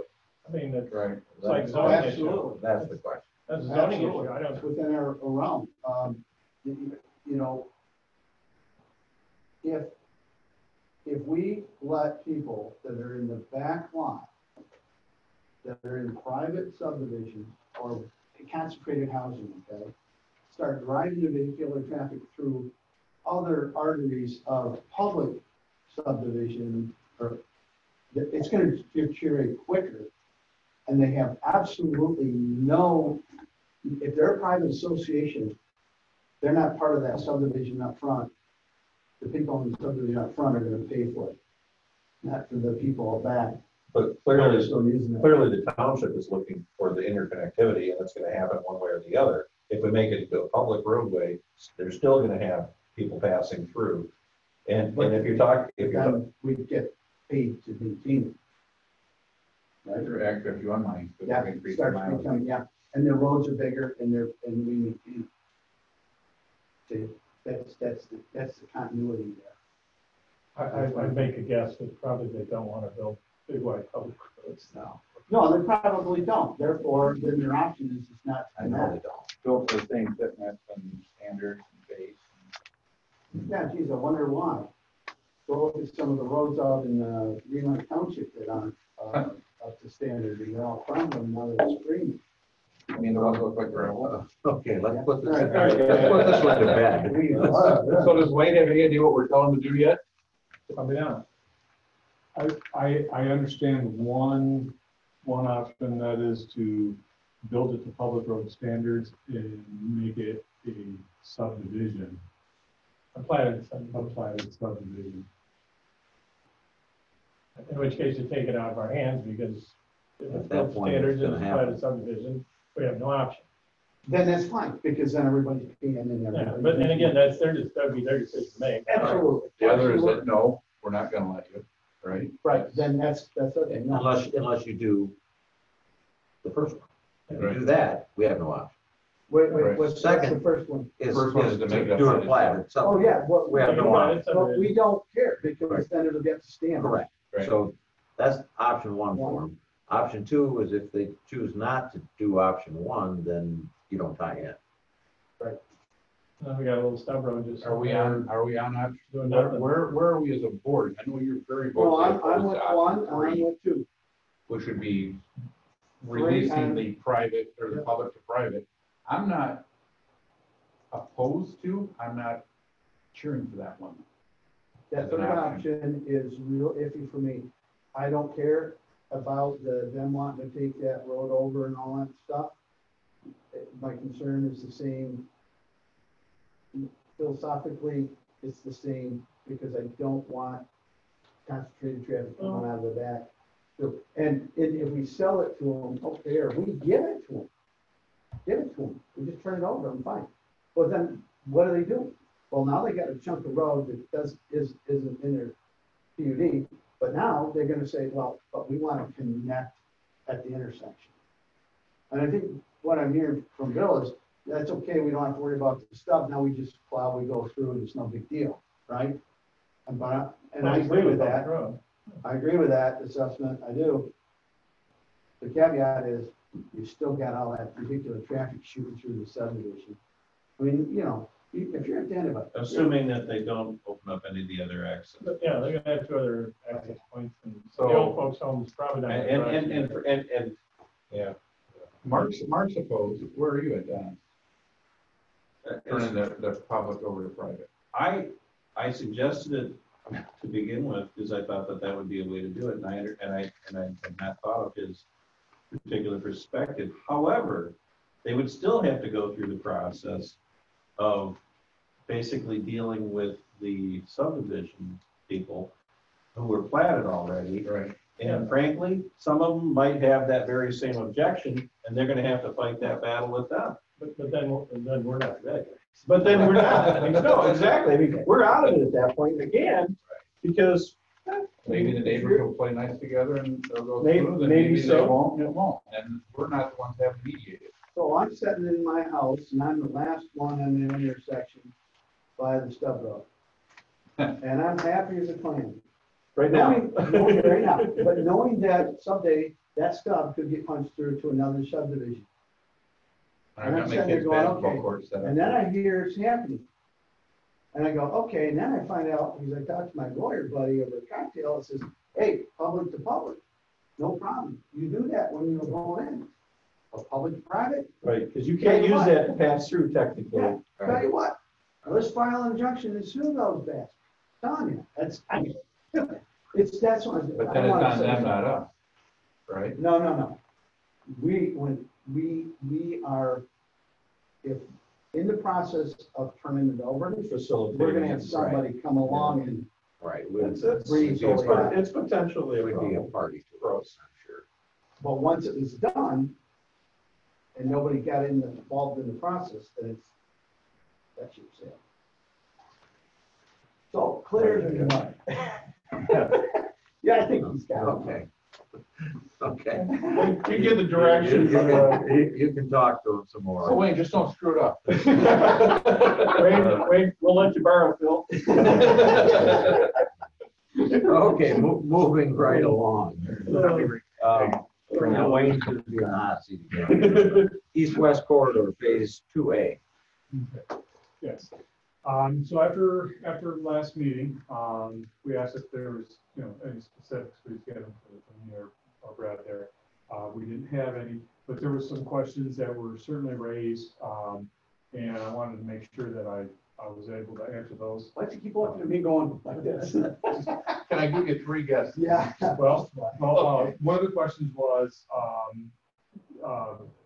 one of their subs, WSP, it originated as a Canadian company, but there is also a WSP American, and the office that we would be working with, that OHM is working with, is WSP American offices down in Southeast Michigan. So good point. I wanted to make sure we clarified that for you because I did not have that answer last. Another question was the information that is generated out of these reports. Confirmed that all the information that was derived out of phase 1 was turned over to us at the end of phase 1. So all that information is given to us. And that's ours to use however we want. Correct. That is our information. Correct. On that there. So one of the comments on the website where that information is hosted. It was hosted on one of their websites with full access, by us for ease of convenience. Our current website at the Road Commission is actually hosted through the county, and trying to work through that in order for the consultant to do those updates to all of that. And just an extra layer of that. And so it was out there. Now, at any given time, we could, purchase server storage space and have all that information, housed here, and I'm sure we will at the end of all the phases. But as of right now, it just sits over there. We have a nice big link right off of our webpage. So people go to our webpage, it's right there. They click on it, they don't even realize that they go over and here's all the information over there. So at some point that'll be able to come over to our servers. We'd be able to bring all that over in here. Yep, put it either on our server or host a virtual website. So they're hosting it. Do we host it? Do we do that? Do we manage that as an administrator? We do all of this information kind of going through the Pell process. So this is going same thing through that process. We're not driving the ship. We're paying for the fuel for the ship, but we're not driving the ship. The Pell process drives the ship, and so they're doing that work. And so as that information comes, then it gets fed into there. And at the end, then We get it at the end. then we get it at the end. Well, but you're following me, and who is the administrator for that website?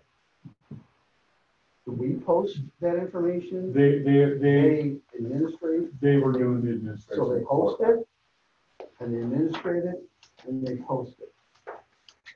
And we have no control on what's posted on that website. Well, they ask us what we want and how we want it formatted. There we go. And then So- they take it after we've reviewed what they're posting. There you go. So we do control And we it to a verify it.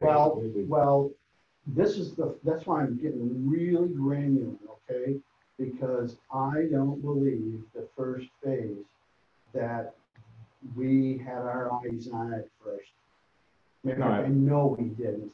And they were posting stuff up there that it's legitimate information, it's coming out of the Pell process. I get it, we get it, but we would at least like to have a set of eyes on it from our team, you guys, to make sure that it reflects properly on our behalf. And I'm not saying to influence anybody. I just want to make sure that it is accurate information, that it. Yeah, You wanna finish my thought? well, at the very least, we have, we are prepared to deal with whatever might be the waterfall of fun that comes afterwards. Right, we have heads up. Yes, right. And that did occur even with the first phase one. It came in through staff. We reviewed, we said, yep, okay, go ahead and do that. We were not clear in getting all that information to you as a board at that process. So we as an organization With that had it. The organization didn't send it through to the board, is what. Yeah. What? We were working with them on it The staff was working before on anything was up. and But that was the stuff, and that was like, it would happen, we'd have the meeting, Yep. and then they'd post a summary of the meeting. After they'd say, here, do you see anything, that tells what's happening that you want covered in the summary of the meeting? And then they'd post a summary of the meeting. Well, I'll cut to the chase. I felt, and I still do, that they posted things that weren't factual, but more of an opinion. And what we require here are facts, not an opinion. I know people are very, generally speaking, people are cautious because they're like, Well, you know, Wayne, to your point, you know, you were saying, you know, we're going through the Pell process, the Pell is driving it, and we get it, okay? But on the other hand, you know, that there was, and it's not you, but there's a general consensus out there that they don't want 5 people on this board with our management team trying to direct or drive the decision and the outcome. Well, I feel the same way about OHM, because I believe they are. And I will go to my grave and I will always feel that OHM has taken liberties with some of that information. I watched it, I listened to it, I saw the meetings and I saw what the outcome, and I think they painted a picture in some instances that was different because they wanted to drive the process. It's a tool that's used by facilitators. Yep. It's Delphi. It's a Delphi technique. You basically it's part of the Delphi technique, and they will get the outcomes that they desire based on how they frame the meetings and the interaction with the public. And while we could certainly do the same thing if we had the Delphi masters working for us, that's not how we operate. And there was evidence of it. There was certainly influenced participation through the process, and I don't know why or where it started from, but there was certainly that. And I have the same sense that Mark had in it. There were things that popped up. It's like, where did that come from? You know, some of the options that they came up. Where did that come from? That was nothing that we were even discussing, and they were wasting our time and money, even bringing it to the public for their consideration. Where did that come from? So, you know, I mean, yeah, they're experts and they're engineers and they've been but they're experts and they're engineers and they've been in the industry for a long time, and there are way things are done. Well, sometimes the way things are done, we need to look beyond the way things have always been done. We need to look at the way things should be done. And I think we're being watchdog as a board, and we have to be careful not to put in undue influence. I get that. But I think we got to watchdog them too. Make sure that they don't. Because I think they get very narrow scope, because they know what buttons and boxes they have to fill to get the Pell Grant process done. And I don't go long about it, but so that's why I want to make sure that in terms of communications, that our staff is fully informed on what is going out to be published or printed or anything, and that we as a body are also informed so that we're not, like Jason said, caught off guard, okay? Because I can remember distinctly 2 meetings where we raised holy heck in here, and we called OHM on the carpet because they were in the paper saying things that we had no idea about, okay? I'm not saying that they wouldn't say those things, but why do we as board members have to hear it through the newspaper? That happened early in my time here, and that ended up with heads rolling and terminations. So we don't want to be there. We don't want to be there. And it's not on you guys. It's just we need to know before the media does and before the general public does, because that's what this board is supposed to be deliberating on. So that's it. That's why I want to know if they're hosting their website, if they're administrating it, and they're publishing it and putting it up there. Then if you guys are comfortable with it, then it's on you. And you've already talked to us. I'm good with that on the website, okay? But still not good with the website. It's okay. Everybody needs to have it. You have something else? So, No, you know, there were things that it seems like we were the last to know, and I thought we should be the first to know.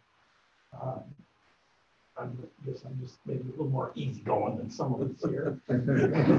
I just don't want to go through it again, though. No, I think the essence of it needs to be is that you know, is the dog wagging the tail or the tail wagging the dog or whatever. I won't differentiate which one we are, or we fit between those two. Yeah. You can draw your own. Yeah, I think we need to be very sensitive about when the raw data comes in and the information and the supposition and the opinions that they then be formulated and that it come through in there's certain protocols. I think you have a different take on this because of your experience before I was in the board. I didn't experience the media's attacks and stuff happening. So I hear from staff and I've heard from how the Pell process was supposed to work. So I was expecting to be the last one. But because it wasn't us, why are you guys, we haven't decided anything yet. We're hearing from our consultants what their recommendations are. And they haven't even made the recommendations with, they're talking about suggested or what they may suggest. And they wanted one more public input before they made the recommendations to us. Is how I took that to go. Because I didn't go through what you guys did with the information coming to the media first before you guys heard it, or before the board heard it. Yeah. And I would feel much differently had I been on the board. So, but I want to ask you a question, Indiana. Based on what you said, your understanding is that you as a board member would be the last to know before the general public knows through a media outlet. Correct. With the way the Pell process works. Because the Pell well, is that really how the Pell process is supposed to work? That is my understanding. I may be wrong. It's happened once or twice. We should find out about that. Because if that's true, because I don't think the Pell process, Andy, is supposed to be exclusive of us as a governing body. I mean, I had heard all these suggestions. I've been at a lot of these meetings, so I wasn't caught off guard because I had been at some of those. You were at some, I know Jason was with some, Carol was a lot of stuff. Well, they actually asked us not to come to a lot of them. Yeah. Yeah. Which, because they didn't want us to go. We started coming early and then they're kind of like, well, maybe you don't have to show up so often. But I mean, if that's your understanding of the process, then I can understand why you would feel that. But I think we need clarity because that's not my understanding of the process. My understanding is that we're intricately involved in the process all the way through. We're just not the decision makers. And we're not supposed to provide undue influence in the public forums and in opinions. And we're not supposed to be forging people's ideas. But we're supposed to be listening, observing, and taking this information in. And the consultants should be coming to us saying, hey, here's what we're learning. Here's the reports. Here's the information. Here's the feedback. We should be getting that firsthand, I thought. Yeah, the problem that I had with the way that worked out is when they came out and they started talking to the press as if they were the road commission speaking on our behalf based on what the public was giving them. And we're kind of like, wait, what? Yeah, I mean, that was the. I don't think that's what they said. I think that's what was reported. Either way. they shouldn't have been there. Then they should, if they're as good as they claim for the hundreds of thousands of dollars they're taking from us, I would think that they would understand how to handle that. I think they said our suggestions might be, or options could be. And then it was the social media that spun it into, this is what the road commission is going to do. I don't think the media, it's been a little while, so I don't remember exact wording what the articles were. But I don't think the articles were, the road commission is going to put 37 roundabouts on South Airport. No, well. See, I was right, it wasn't 37. Right. That's to Jason's point. They did in fact, it came across very clearly that this is what we were going to be doing because this is what the public said. It was considered low-hanging fruit or something. You know, I was like, what? Yeah, and also the first time that I got a full understanding was that there were phases. In other words, short-term projects we're gonna recommend all these and they're gonna do them, and then the long-term projects could be 30 years from now. Who authorized them to make those statements? That's what I want to know. That's strategy. That's us. That's our job. But back to it, was my interpretation of how the thought process worked correct? Somewhat correct, or am I way off? That's my general understanding of that whole process, is that while we're involved, meetings, attending the meetings, listening, and staff, we were getting the preliminary reports before anything was put out there. They would then have these meetings, then do the final presentations to the stakeholders, to the public, then get that last information all together, and then present that last report to the board. Okay, so then I agree with that, Lee. There was one sliver between the board and the final preparation. They went to the media first, board second. That's what happened. I might just clarify that I don't believe that they went to the press. Press was very involved all the way through the process, and were they're very active. And so we would get lots of inquiries, staff, OHM on that. I didn't read anything in terms of a quote that I had any issue from a staff member. I didn't have any issue with anybody except for Matt Wendling and direct statements. Because he was absolutely speaking as if he was speaking on behalf of the road commission. And that is the misinterpretation. And frankly, you know, I don't want to go on on it. It just can't happen in the future. That can't happen for this board in the future. Any board, no matter who's sitting here.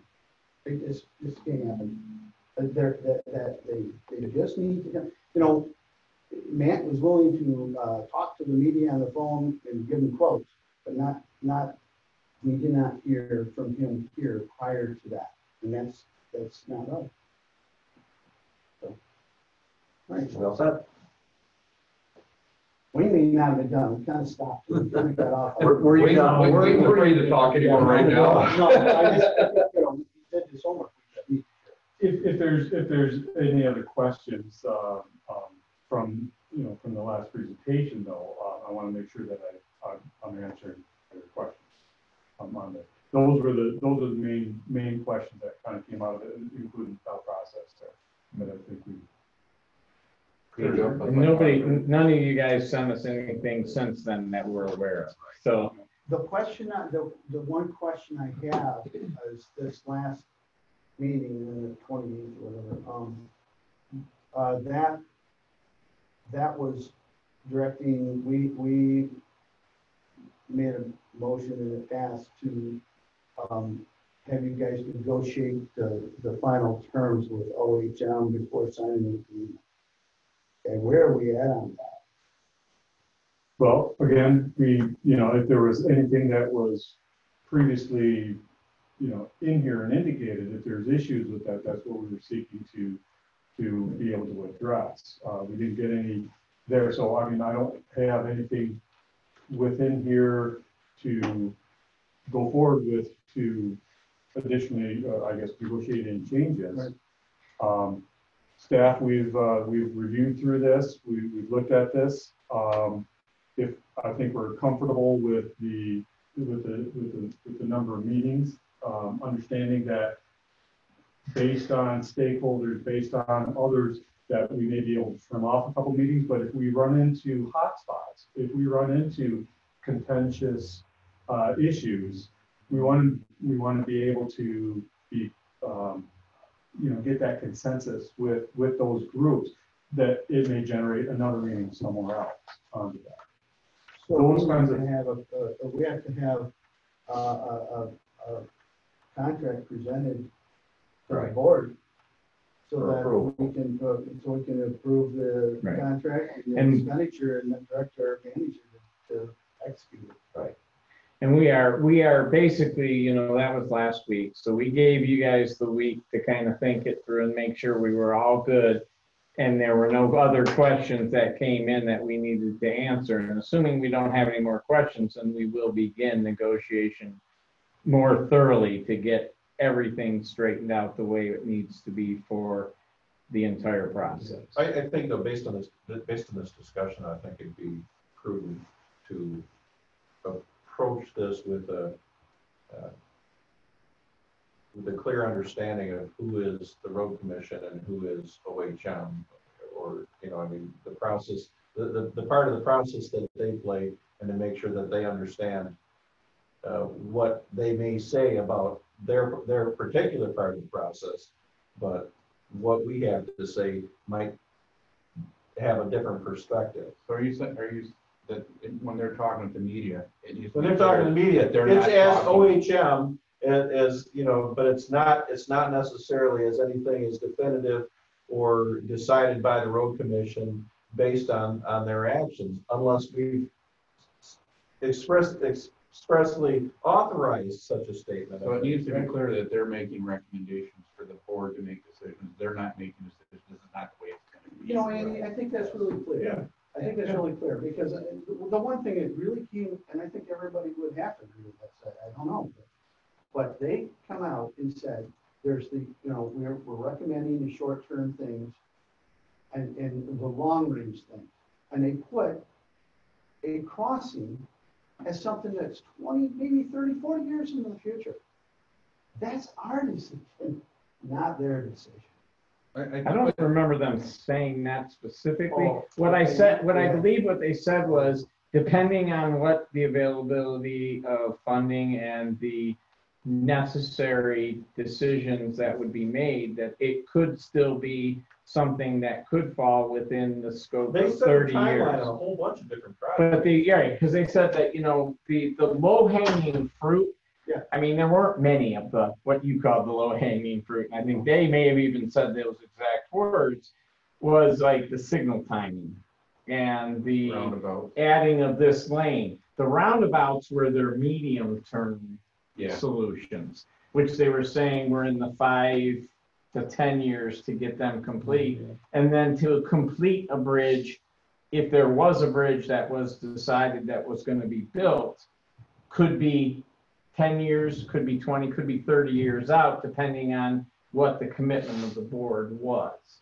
And that's what I know when Matt talked to us, he said, you know, we're putting this in here, but it is not something that we are saying that you're going to get done in 10 years.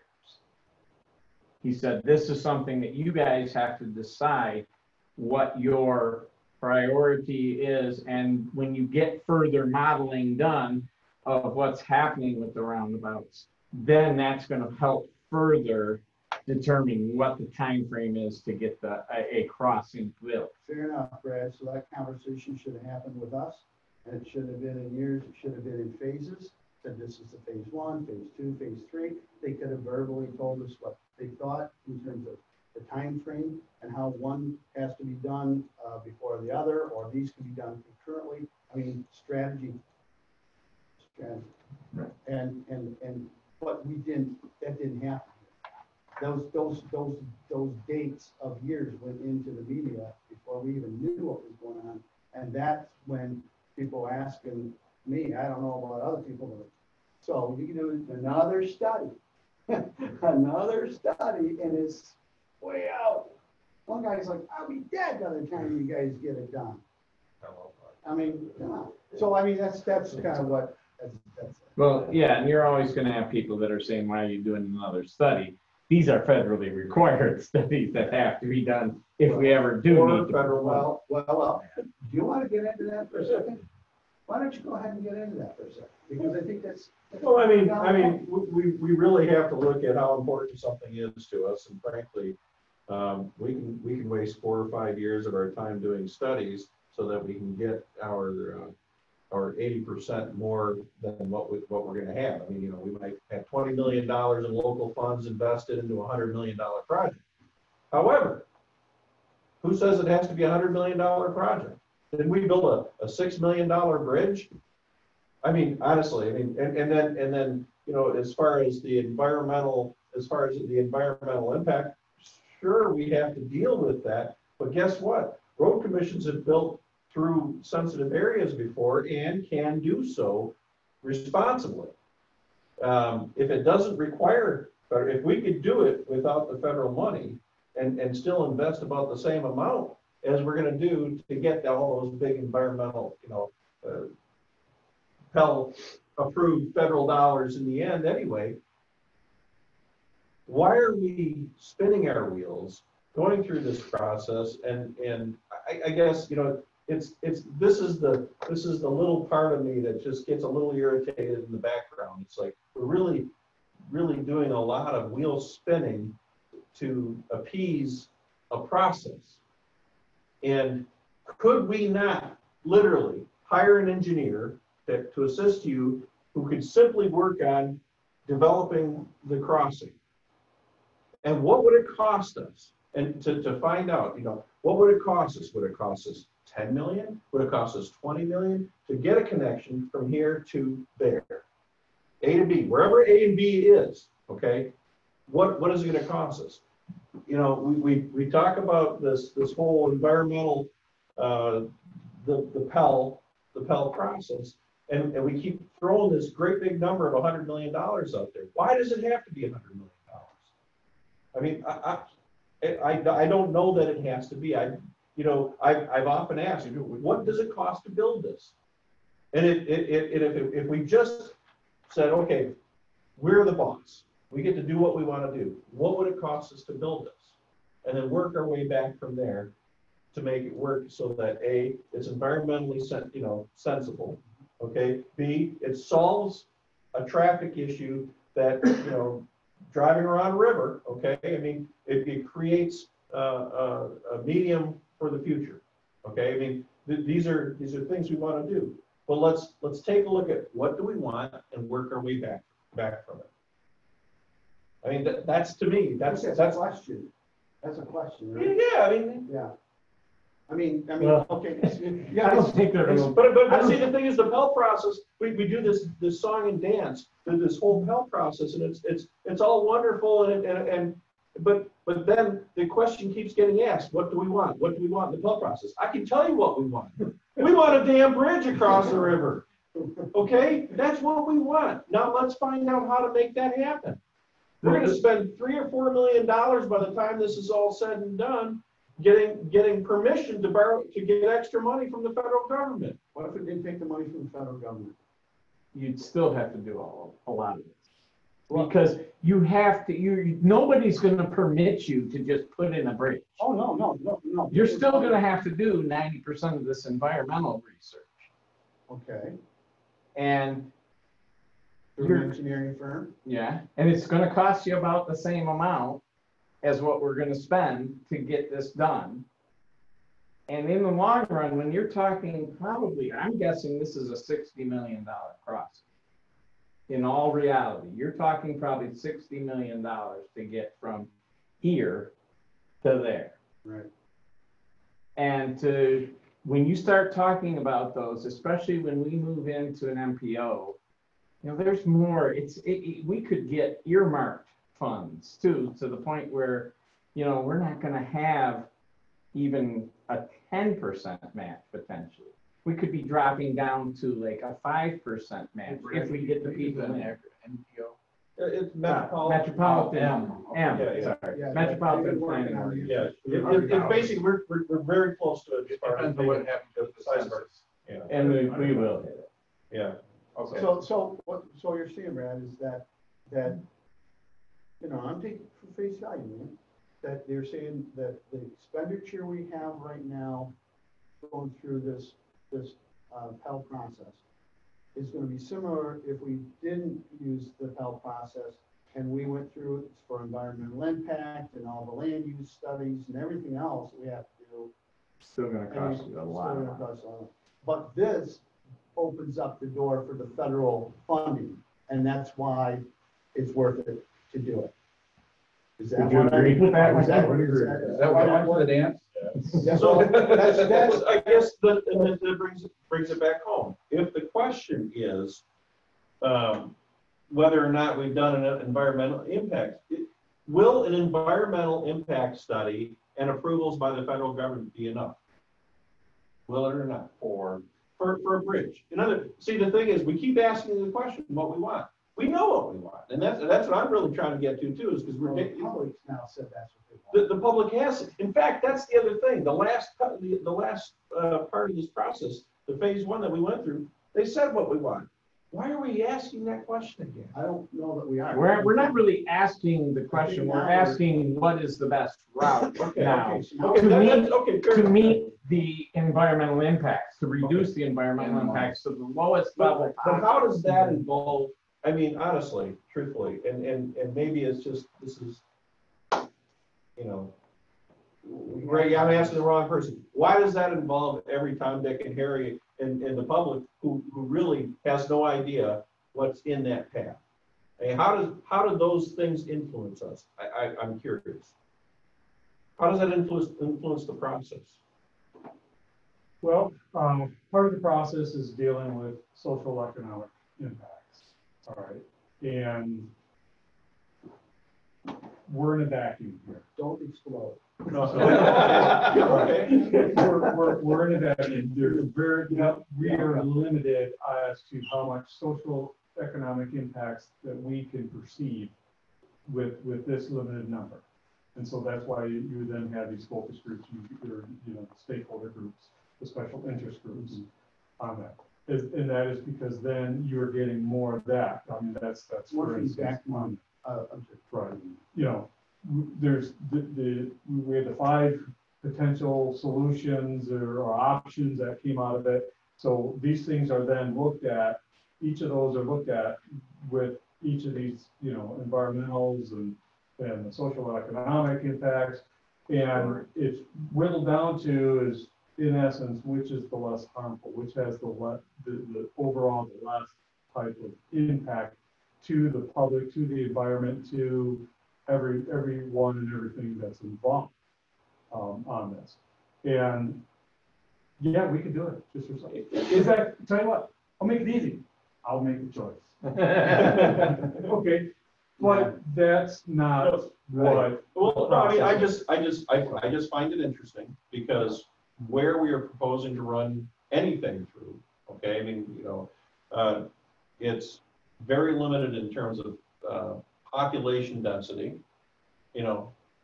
It's in terms of affecting anybody in particular directly, unless we run it straight up Hartman Road, which there is a large community of people up there who would probably be interested in knowing if that were the way we were going.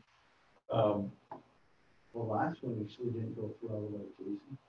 We went south of there, went up. Right. And we went up. Yes. And connected at Pine, at Silver Pines. Yeah, so. And that basically, I mean, why are we not talking to the bison? I mean, honestly, because that's where may be out there. We don't know. Yeah, I guess it seems to me that we're tasked, you're tasked, we're all in this room tasked with finding the best solutions for our transportation needs. No argument there. And there are certainly people who have an interest of how they get to work. How long it takes for an emergency vehicle to get to their house. And truthfully, opening up another road opens up and takes away nothing. And so we have to go through this process because of the environmental impact. Well, why aren't we just looking at the environmental impact? And why aren't we just doing a study? And maybe I'm asking the wrong person, because maybe this is a question to ask whoever the federal regulators are who set this bar, to get over. I think these guys are stuck between a rock and listen with us, because you guys understand what it takes to get to that. Wayne, I admire your unlimited patience with all the garbage that we give you, honestly. I truly do. But I've only seen veins twice. Well, Wayne, I got a question. And I can tell you, and Joe can certainly support it, because Poor Joe just hiding in the back. I've put a lot of this over onto Joe, kind of bringing him up. what we go through on just a regular project is unbelievable. We're facing issues out here that right now that we can't explain. It's like, we're not even touching those 2 culverts. They want to do hydraulic analysis on 2 culverts that we're not even touching, but because we're crushing and shaping and lifting the profile of the road over 4 inches. So, we're chasing those things now. But we deal with environmental, we deal with FAA, we deal with social, we have to deal with mobile, mobility wise. How much are we delaying the public if we're going to do a detour? So it's tremendous, the amount. I mean, we don't even have any hibernaculars. That's fat trees, if you will. But we have one dead tree, big dead tree that might just take vacation there on the weekend. I don't know. So there's all these different things that we we're working on. I guess the last thing I would ask on this subject is that, so we get through the process and we go through 2A, 2B, then there's supposed to be a 3 and a 4. I was thinking there was a total of 5. 5. I think we combined 2 into 2A and 2B. Okay, I think that we need a primer on what those are again, not now, but very shortly. A primer on what those, okay? And then we get to the end of the road process here, and ultimately there's 3 recommendations for crossing the river at 3 different locations in 3 different particular manners, okay? And it comes down to A, B, C, and there's economic, and there's social economic, and there's environmental impacts and all these things. And at that point, they give us their professional opinion, and then they step back, right? And then we deliberate on if we want to do any one of the 3 or none. And that's exactly why we requested that this phase 2 be broken into 2A and 2B. 2A takes those different alternatives, those options, brings them on down, basically kind of gives a ranking. Here's the recommended one, but they're there. 2B, after one of them is selected, if it's not the do nothing option, if we then have one to look at, that's when we then go to 2B, where then the estimating starts. We don't want to be looking at 3 different options and give an estimate. Extra, a lot of extra work and running up costs on 3 different options. No, we need to go through this. We then they come up with a recommendation. Here's the best. Here's the second best. So we may look at that, And that is option 3 is not gonna happen, so we don't want the engineering costs on it. Well, we're not going to get engineering. We're hopefully only going to get engineering. I'm sorry. So Yes. It would be the recommendation. After the recommendation is presented to you at the end of 2A, and then you deliberate and you decide what the next step is. If it's a do nothing, or if there's one of the options, then we would then proceed to 2B. Well, my takeaway from this is, 1, communication with this board is critical. We don't want to influence their opinions, their professional opinions, but by golly, we need to know as a board all this upfront, what's going on, and not read it in the paper first. I think that can be conveyed to them. We told them twice already. They got it maybe the second time, but then they didn't do it after that. But then the process was almost done. That would be the first takeaway. Second off, get us a primer. I think it'd be helpful to understand these phases. And then what I think you guys and our group need to be a little tighter on this going forward. More communication, even if it's little sound bites. Get our attention. Make sure we understand. Well, we'll be moving forward for negotiation. And the next phase after 2B, I think, is the design.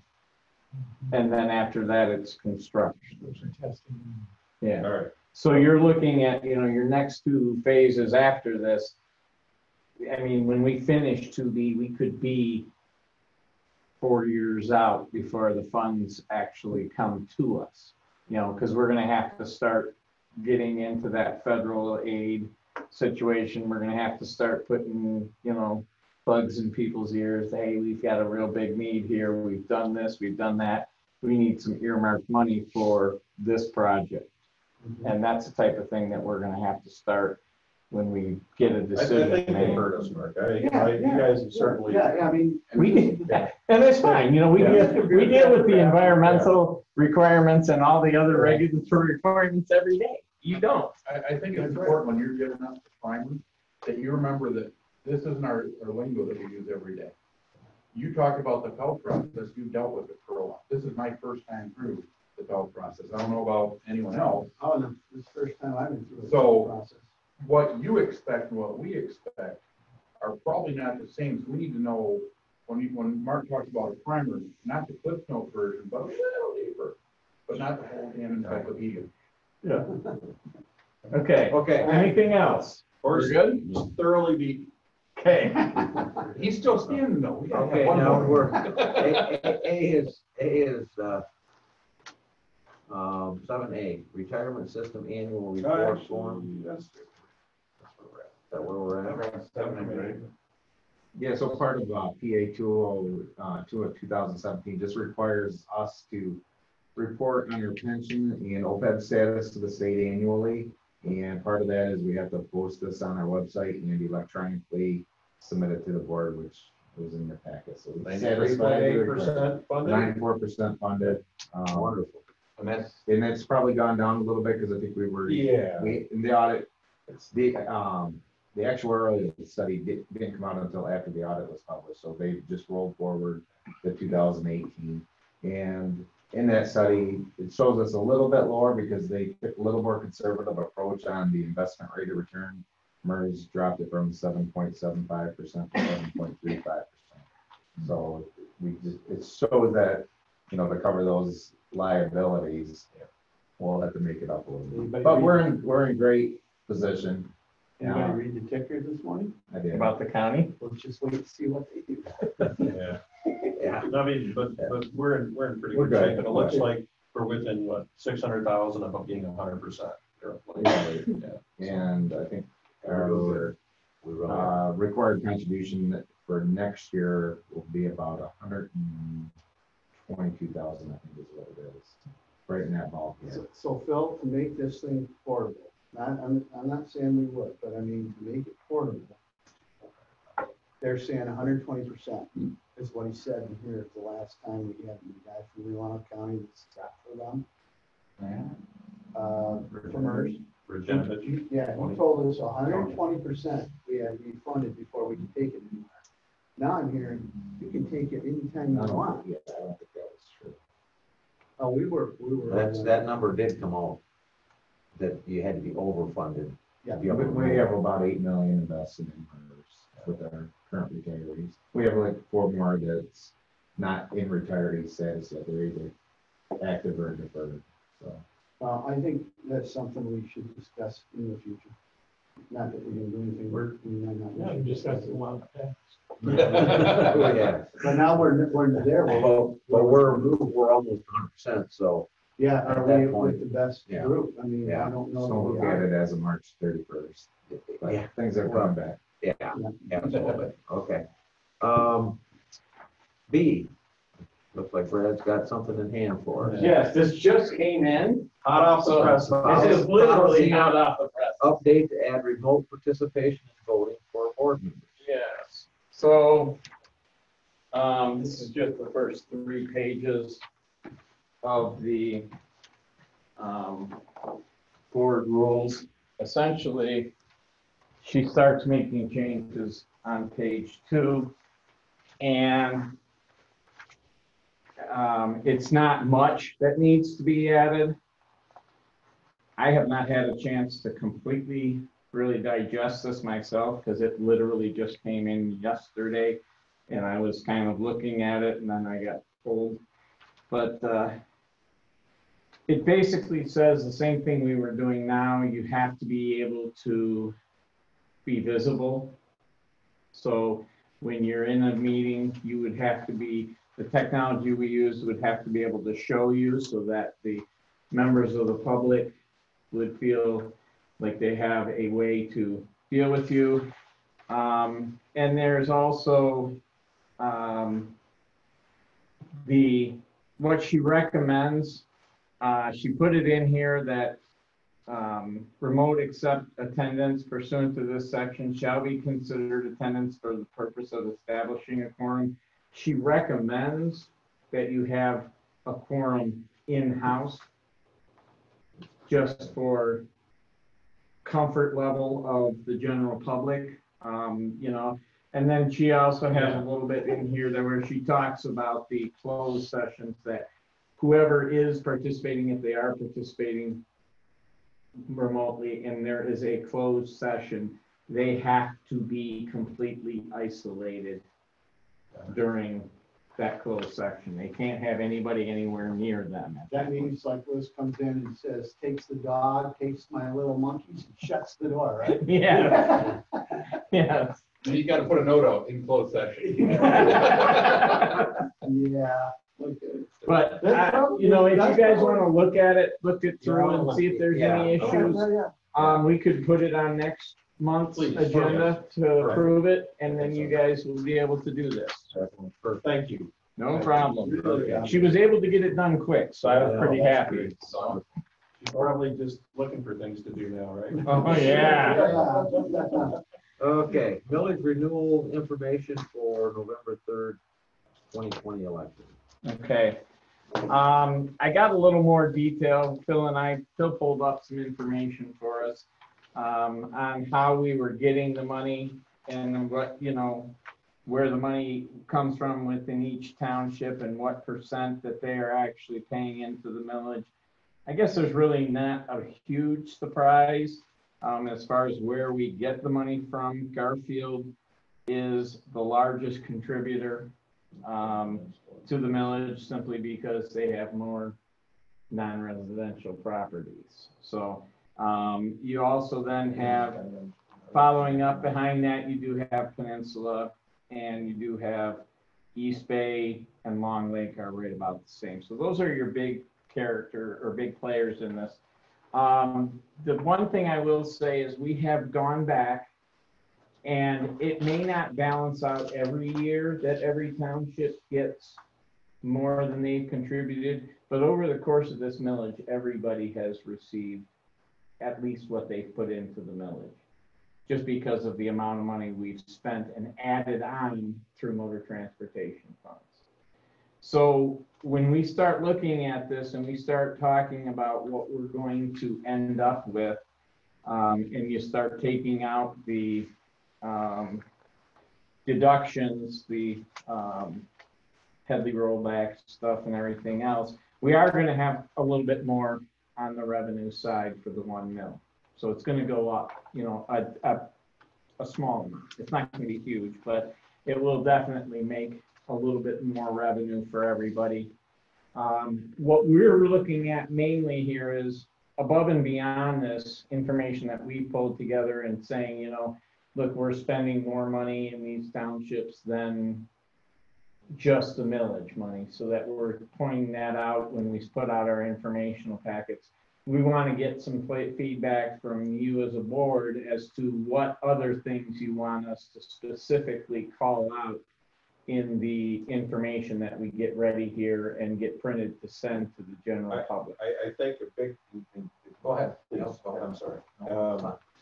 I think a big part of what we definitely need to present, one of the bigger arguments is going to be the increase in the condition of the roads each year and how it's, I mean, right. It's just, it's going up and up and up. I mean, what percent is in good shape versus fair versus poor? And if you could track it back to the starting of the millage, yes, that's a good argument. Joe's already done that for me for the county. Trend lines. Yes. And there was an article in one of the publications too that ranked by county the best ones. By state. By state for the whole state. Yes. And we had, We're number 8.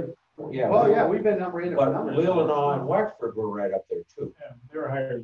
Right. But Leelanau started a millage earlier too. Oh, long They time had a ago. winter millage. You've always had a winter millage. Yeah. Yeah. So I think whatever publication was that, I think we need to quote that, you know, Okay. I mean, that's something to be, Yeah. you know, that's something to be proud of. I mean, if we're out of, 85 agencies. yeah, Well, how many? 83 counties. so that's top 10%. I think today's audit presentation is something else that we should mention. You know, Yes. certainly Phil's name should be included in that. Someone knows who Phil is. Get a picture there. We had a slide on our investment in net assets. Yeah. And we're far outpacing the depreciation on our roads, and that's right up. And the next slide he had was the revenue side, and you could see that the nice big gap in the millage that provides. Right. That is Directly to perfect. that. That's quote an even if we could. independent audit. Right. What do you say? That is an independent audit. Right, That yep. speaks volumes. Right. And you're gonna break that down by like local and primary, and I think you have to. So on the website, when you go on, can you see the projects that we've done over the years? Like, can I click on 2017 and see what roads were done? I don't believe so.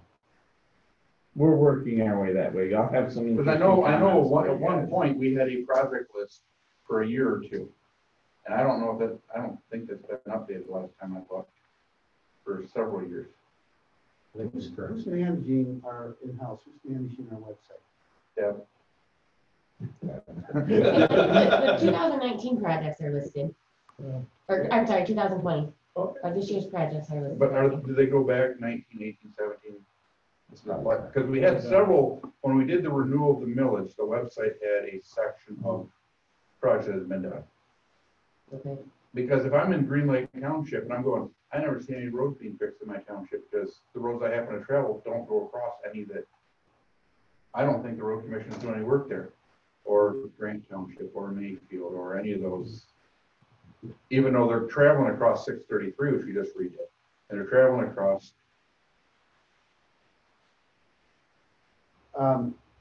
Memories are short. Is the disinterested party, do they have literature still from our previous two? Literature? Or No, some bullet points? Or We something? have what was put out the We put out last two times. education- Right, okay. We have that, and we have some stuff that we are gonna reuse from it, but some of it is, Well, it was time. yeah, it was like the certain road that we had done with the last 4 It years. has, ago. it has to be factual and informational only. Right, Not yeah, be promotional. right, and I think thus far, this is all factual, the independent audit and stuff.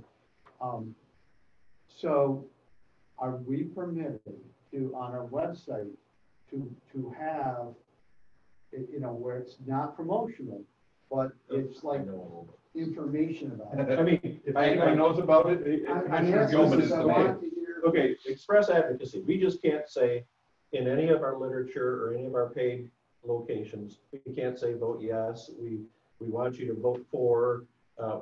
No express advocacy. We can say that we are a bunch of special people who do a really damn good job, okay? We can say that we can brag about the accomplishments we've made. We can say that this millage will do this. We can say that this millage provides a better transportation system for Grand Traverse County residents. We could say that the roads have never been in as good a shape, at least not in the last 3 decades, okay? As at the end of what is happening with this millage, and it continues to improve, and we have projected improvements. We can say that we've gotten an outstanding audit. We can say that Our assets are going up. our assets, the community assets, because we are owned by the community assets are increasing, and there is little to no waste in our process, and we're always looking for the best value. We can say all of those things. We just can't say vote yes. Or support us. Or we can say you can support us, but we can't say we can't say please support the millage. We can't say please vote yes for the millage. We can say you can support your county road commission by looking at these at these positives that we bring to the community, for So example. you can't support the millage, you can't. We cannot say vote yes or make a suggestion that expressly advocates a yes vote. Or vote in any direction, for that matter. Really had anything to that effect. But since it's such a digitized world now, I think we need to. Just wait till my manager's coming. And the other thing that would be awesome, I don't know if it's possible, would be a map, instead of just listing the projects, a map People showing. want pictures. Because we've got, I know you've got drawings, Well, yeah. tons of drawings. Yeah, can't you just take, can't you just, while you're fighting. 'Cause you got something else to do. But, team, a map that just, Village project. every road that's green is a millage road project. And if you had done, it would go year by year, so I can click on every year of the millage, we can see what roads have been done, and then a total map. How much we gonna budget for this? Joe's salary. Don't worry about it. You get a website expert in here to do it. We just You wait can put me on till the manager's comment. You're getting a little bit ahead of me Yeah, here. just wait till the All manager's right, that's a good comment. start. Okay. Like, we don't do that all the time. All right, because we're gonna be coming to you here in the next month, and then the month after that, to finalize everything, so we can get it out at the end of August for everybody that we need to mail it to. Okay, so that's really what we wanted to cover from that. Now, unless there's anything else, we can move into my comments here. Okay, number one. You guys are ridiculous. No. And We've got some good news in the fleet area. We did get the new mower in, and we've had it out. It's doing great, and we have been using the arm on it.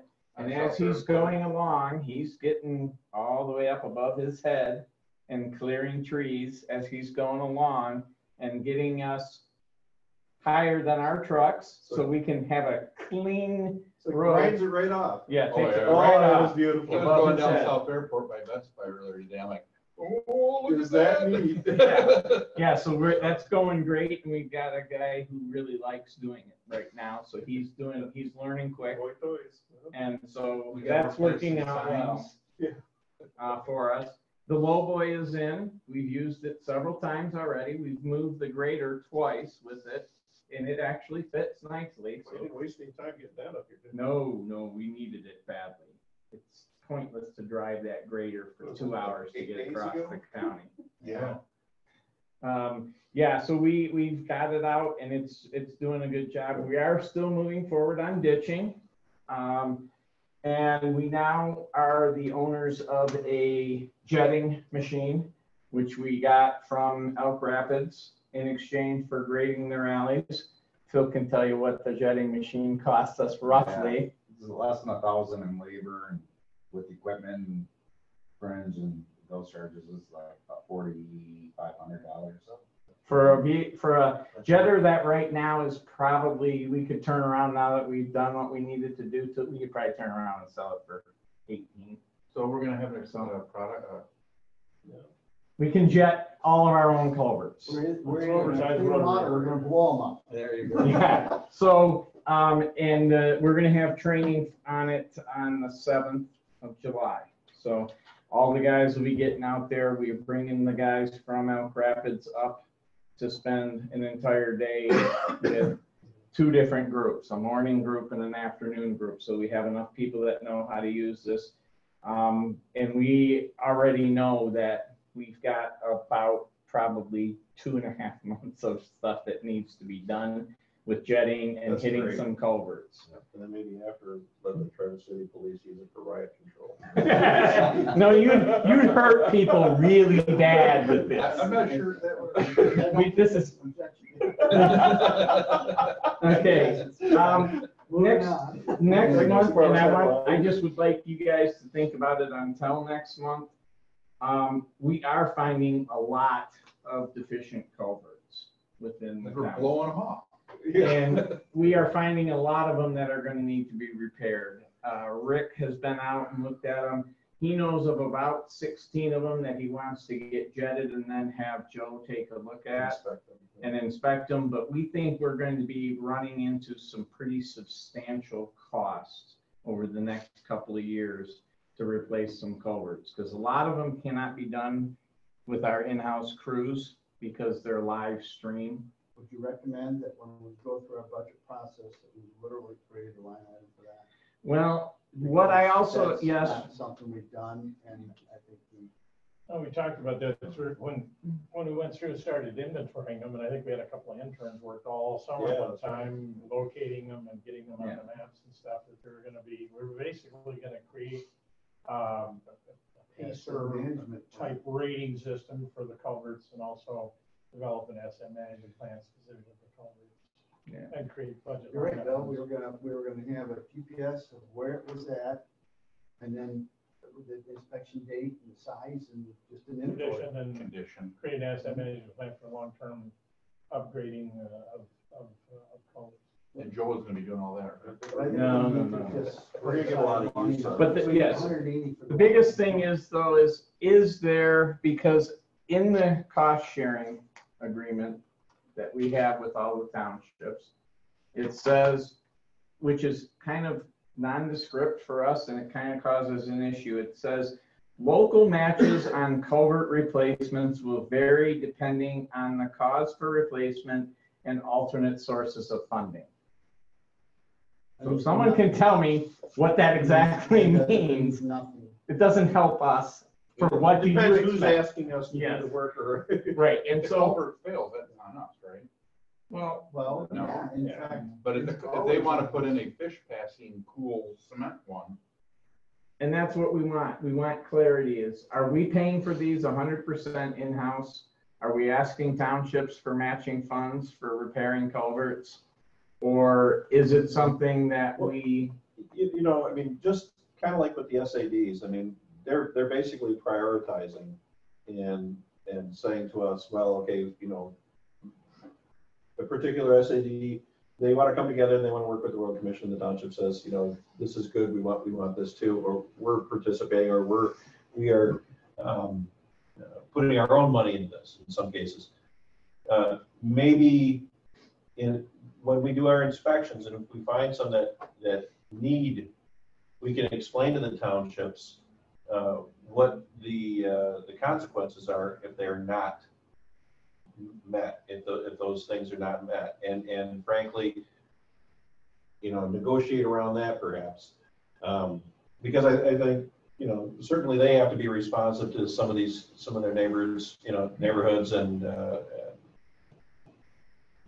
you know, they're And this is something, you know, we will get into more discussion obviously next month. But I mean, I want so you guys to great. have time to kind of mull this around in your head as to what level, if any, are we asking townships? we want to keep going to So, township for every road issue. well, that's the thing. I mean, well, Silver Lake, it collapsed. We had to take care of it. We had to. And that was on a primary road. Right, so so that statement you read means absolutely nothing if you stand it alone. But you put it back in where you read it, which was under the participation of townships. So then this is what I interpreted then. If there's a special assessment district and there's culvert in there, and that culvert needs to be looked at the time that SAD is being done, and it's bad, then it goes into the cost. Right, its own cost. Right. Okay, now, if it is a township road, you know, that the township wants to have done, and they want to participate with us on it to get it done, well, then we're going to check the culverts, and there might be 2 on that road. And if they need to be done, then they're going to participate at that time. But if it's just, you know, blows out, Because it's 50 years old. that's on us. If there's no SAD or the township's not got a project. But at the time we're doing a project, we should replace and upgrade these, and it'll slowly improve the whole asset of those. If you want to call them an asset. But I think going through and actually blowing these things out and inspecting, at least we can give them the information they can work with, and that we can work with them. Well, I'll guarantee you, there's a lot of the CMPs out there that are gone. There's not much No doubt. left in the bottom of them. Oh, no, They're but right. rusted right out. Yeah. Well, yeah, I mean, they don't last forever. No. 40, 50 years, hey, you gotta replace them. Do you replace them with similar, Corrugated metal. So we've, I mean, what are you putting in there? okay, so we've kind of taken an approach on this. Gravel road, 5 to 10 feet deep maximum, something like that. CMP, we can get it. You know, even if it's whatever. So we're looking at that. Now, if you get to a gravel road that's maybe 20, 25 feet deep, we're gonna think about that because that's not such an easy reach. So we're gonna look at something different, you know, on that. It might be maybe a polymer coated CMP. It might be it's not gonna be double wall plastic, I can tell you that. But maybe it would be a concrete or something like that. So we're gonna be kind of looking at them. If it's a paved road, it's bare minimum, I'd like to see a polymer coated CMP. Polymer coated, these things, even if you're taking drainage right straight off a golf course or out of Cedar Swamp, 50 years later, if this is not all dinged up when you put that in, those are still operating, just beautiful, okay? They're a little bit more, but you're only talking about maybe 8 to 10% more. Fully pays for itself. Worth the money. Yeah. Fully pays for itself, right? Now, we talk higher on paved roads, high traffic areas, Hammond, Keystone, things of that nature, or deep culverts. Concrete. Yeah. There's your 100-year fix. So when you're looking at these, and because we're shutting down the freshwater tributaries everywhere, feeding the Manistee, Boardman, out of our. So are you guys looking at these as we can be contacting, the Trout Unlimited organization so that they can work with the national to get grant funds as well as Other monies. So tribal, so we're working with CRA and they're fantastic. They are reaching out all over the place and bringing in funds. Yeah. And Duck Lake Road or East Duck Lake Road. All right, that was CRA money's there. They went out and got those funds. We're looking at Broomhead Road right now for pulling out. I think there's one large multi-plate there. It impedes fish passage because it's too small, and so you got too high velocity water. Working with them, we're looking at replacement structure there. So yeah, so we're reaching out and looking at those, and we want to try to provide the best crossing for that area. So whether it be like a timber bridge or maybe it's a 3-sided box culvert with a natural bottom. Those are the different things we want to be looking at. And when you get to live streams, we need to be a little bit more sensitive on that there because we want to make sure that we're the full width bank on there, and yet the hydraulics are going to work, and we're not going to have future issues 20, 30 years down the road, something of that nature. So yeah, we're looking to the future on these here. So we've kind of got ourselves some. Here's your bare minimum. Depending on what the type is or what it is. If it's a cedar swamp or you're in an area like that, you got to have something like a polymer coating because then it's going to last. Because otherwise, that tannic acid just eats them out or you drain off the golf course. They got a lot of stuff. It's not real nice to the metal culverts. They eat them out, in 5 to 8 years. So, we want to be looking at that long range and looking also then as how much are you putting in, because it's based on how easy to get out and replace it when it does go back. And those cost analysis. Okay, Brad? Well, I'm just saying, I want to make sure we're all on the same page because it is going to be very costly when we start doing these. I mean, these are not going to be cheap culverts on some cases as we have to go through and replace them. So, the other issue we have is the erosion is picking up speed on the peninsula, and there's nothing we can do about it. So we're gonna lose the whole peninsula at some point? It's in bad shape right now. We have some areas, and there's areas where Wayne was standing and looking at where we had to put a sock down, and that was what? A month ago, less? That was only a month ago. It was gone. And it's gone. Yeah. Where he was standing no longer exists. Yeah. Um, so we, Based on the wind. and the water is, they're saying right now the water has gone up almost 6 inches in the last month and a week. So, A lot of water. yeah. That's a lot of water. Yeah, and you know, they're saying now that our peak, which would normally be in early July, is out at least to the early August range right now, before we hit peak. So, you know, you're talking probably another 5 inches, 6 inches of water. So we have some pretty serious needs. There are some areas of road that are growing to the point where, you know, if we don't do something on Bluff, we might as well turn it into 2 cul-de-sacs and call it a day. Because it is growing out there. And we still, they're not, I mean, we can't have a meeting big enough on site with some of the people because they won't come out to deal with all these things. So many of the groups out there are still holding to the, you know, non-on-site meetings. You're talking Eagle? Well, Eagle or Army Corps and all that stuff. They are not, you know, they're so backlogged, first of all, because they didn't do anything for the last 3 months.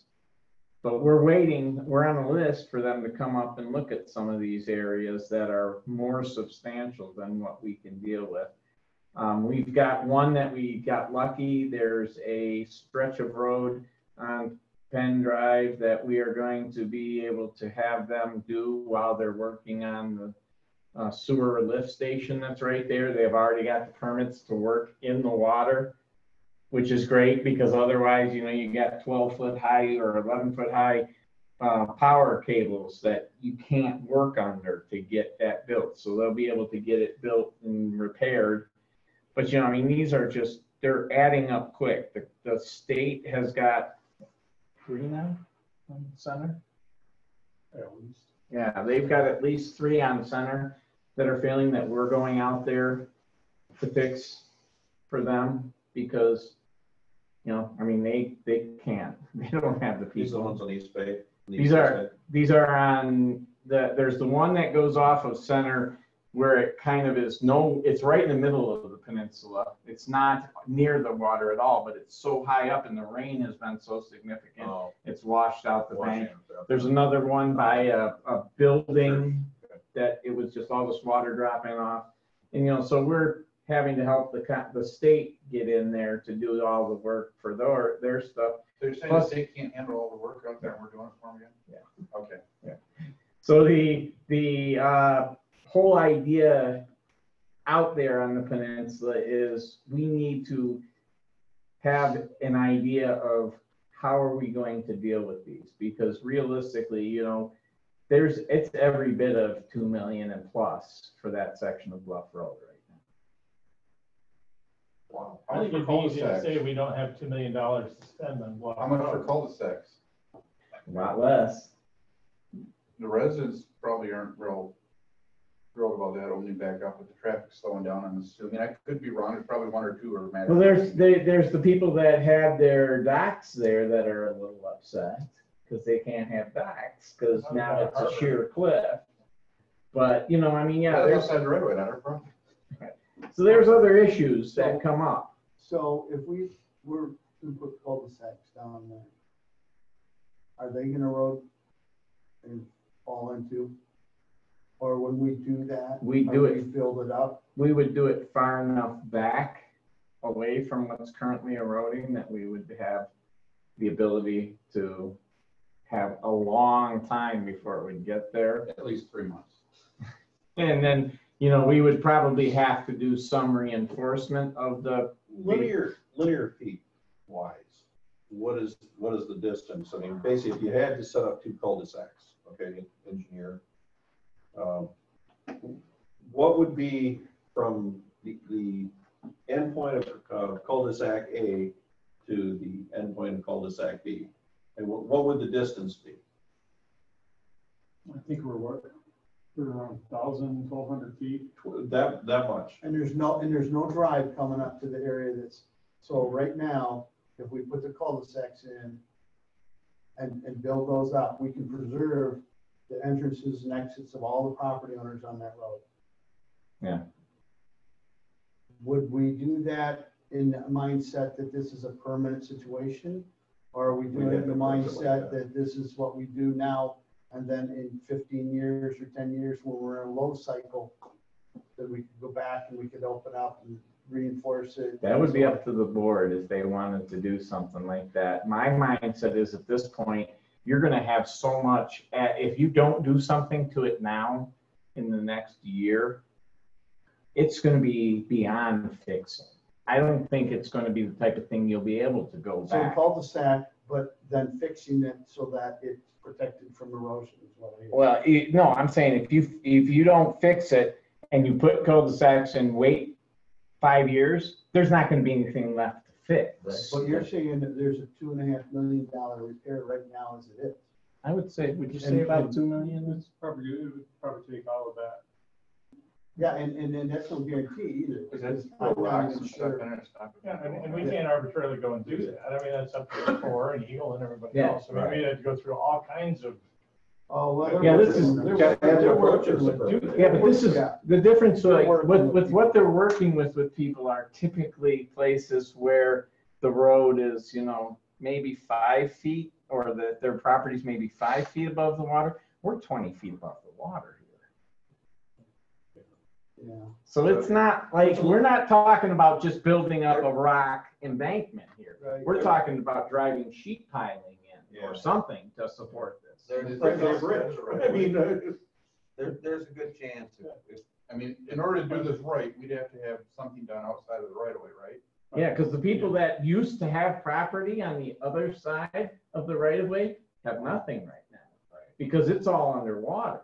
It washed away and it's gone. Yeah, it's not gonna come back. Well, No, if we and do even when the nothing, water drops, we're the gonna- level of we're it gonna is so lose much lower. the road, if we do nothing and it continues the way it is, I mean, Is it Pretty soon. is it gonna eat its way through our cul-de-sacs eventually? That's what I'm thinking. Well, that's just it, is we would have, there's quite a bit of space where we could push it Only on the south. on the south side. Yeah. The north side, we'd have to probably still do some supporting. that's close. But on the that- south on the north side, on the south side, we are far away yet from the water. The north side, yeah, you probably still have some supports to do. Well, I think it comes down to two simple things. Number one, we don't have $2.5 million to fix it, even if we could and had the authority to do it, which we don't. Let's not get it covered under, somehow COVID is responsible or something. Because, funny enough, it is, because if it weren't for That's the true. budget deficit, We would have been We able to would have address been- it quicker. no, the state was going to give money to all of the communities that were suffering from erosion. The state was setting up a fund to give to us to fix areas like that. But now that they've got, a couple $1 billion deficit, they don't have the money to give to Well, us. but there is the fact that you can't get the experts out there from the environmental agencies and the Army Corps to look at it, and it continues to get worse. That's on them. If you have a, They gotta start being cooperative a little bit. Well, and we're hoping that in the July time here, they're going to make it out to us. How much is it gonna cost to do the two properties? Cul-de-sacs? Yeah, on both sides. I'll go back to you again. Is it gonna be gravel or paved? I mean, it's, so, we could probably, get them out for 25 to 30,000. But here's a question then, if we put money into those, is it just gonna continue to eat away in the road? Just in between the two of them, yes. Yeah. Yeah, you'd almost have to just basically write it off to being gone, and it's just going to wash away. Yeah. there goes the Bay Shore. Water is pretty powerful. Yeah, And it's hard to control. And if anybody ever wants to go out and look at it, let me know. I'll go out there and take you on a great tour. Carl went out and he's like, "Ooh, wow, wow." Well, they were concerned about Brad says the guy's concerned about where we had him stop, and he wanted it moved to the north, and I said, no, we're gonna move it to the south. I says, because there's another spot that, I mean, it's just sheer straight up and down. Oh my God. Unbelievable. It's clay, it's straight up and down. The bluff. It is You got definitely, road on the road. It's no longer a bluff road, it's just a bluff. it's pretty bad. Yeah. So, It's pretty bad. I don't even know where to go with this. Well, there's no place to go because Yeah, it's not you're our right. choice. I mean, it's Army Corps, it's Eagle, it's everybody And else. so before July's meeting, we hopefully will have met with That's- them. That's a local road too. It is, So we can't put all the money into it. right. We need to get some options. Well, we need to get the core out there, find out what that's gonna be. And then I guess we should probably have some halfway close estimates on whether it be gravel or pavement, probably both. You know, what that is and how viable, I mean, best guess how viable is that option of 2 cul-de-sacs? You know, what's, you know, At the very least, we have to do something, we have to Yeah. get something though to Yeah. stop the erosion from progressing any further. And we're gonna need to do something before winter to get the trucks to turn around if we can't get the road going, so at least. That's another. They did it last year, yeah, they did it last year, because that was shut down. with because it was snow. shut down through the winter last year. But it So, probably wasn't Yeah. ideal for what they. No, and right of way No. would have to be obtained in order Right. to develop some type of a turnaround. Right. So, So I guess get the core here and then, you know. we figure That out- sounds easy. Well, Call the court, they'll come. well. But we get- they did say, when I last called and talked to the lady from the course, she said they are slowly catching up. And she thought in July she would be able to come up, and then is it Luke, is that his name? Luke Golden from Yeah. Eagle. She said when she's available, she'll contact him and bring up Eagle up too, and we'll have a nice meeting on site. But, you know, it's gonna be pricey, and what we do, no matter what, is gonna be something that's gonna take some time, because it's gonna be getting the permits, it's gonna be getting the design. And the problem is, it's eroding so fast by the time you get around to doing It's it, gonna change. it's gonna The change. township's supposed to be participating in this because that's a local road, so it's a hope. I'm just looking at the time, Carol. We probably. Yeah, we're getting we closer. gotta let We're just Brad- about, with- Yeah, I just have- We gotta go. we're just about done. Yes, last thing, we interviewed for the superintendent, and we have found a replacement for our superintendent. And while we were in the process of interviewing, we had our number 2 contestant for the position turned out to be everything we need for an IT person and a GIS person. And so we're also bringing him on board. And so all that stuff you were talking about putting up on these maps and getting all this information, he just got done setting up the county's GIS system for them. So he knows exactly how to connect to it. He's been a consultant. He's worked for the city of Traverse City. He's worked for TCLP. He grew up and went to school here in Traverse City. If he just finished the county system, the county has improved. I just used it the other day and it's a lot better than what Yes. it was. Yes, he optimized everything, so it's much, much faster. Good. And so he is coming on board, and he is going to take us into the future and make us more or less a paperless system. We're going to implement a online citizen request program so that we can allow the citizens to give us feedback. Yeah, you can do it. You take something on a picture on your phone and send it, and you know exactly where it is. We'll go out and fix it. Cool. You're all done? I'm done. Okay, That's all I I want one little quick update from Wayne on what we discussed prior to the meeting as far as what we have going on the south end of the building here. So on May 5th, I sent an email to the, to Mr. Robert Hunt from county for the electrical loads that he had requested with the program. Because last year, as they had approved the electrical box, and then things were tested, we had some brownouts happening over on, in this part of the, in the administration building. So he had requested electrical loads by a professional electrical engineer. That didn't happen for quite some time. Issues between the players, the general contractor and the architect. So in the end, when we dissolved that and got rid of that, we then worked with a local company on that, and then he went through, did all of his load calcs. If everything in there at one particular moment was running, we would exceed the box. As he go into his email, and he allowed me to use his email and sent it off also to Mr. Hunt, was because this system is automated and it's a step system as you go through there, you'll never have that happen with exceeding the ability of the box. But based on what we had there, we did go ahead and we removed the blower unit system from that electrical box, thereby keeping that box total load underneath of what it is rated for. It's still operational if we hooked it up to a different box and use that. We don't actually use the blowers right now. We're actually finding it's too close to the last sprayer, and so you get the blowers fighting the last sprayer for the root spray. So it's the blowers are disconnected. I've not heard anything back from Mr. Hunt, so I'll reach out to him again to confirm.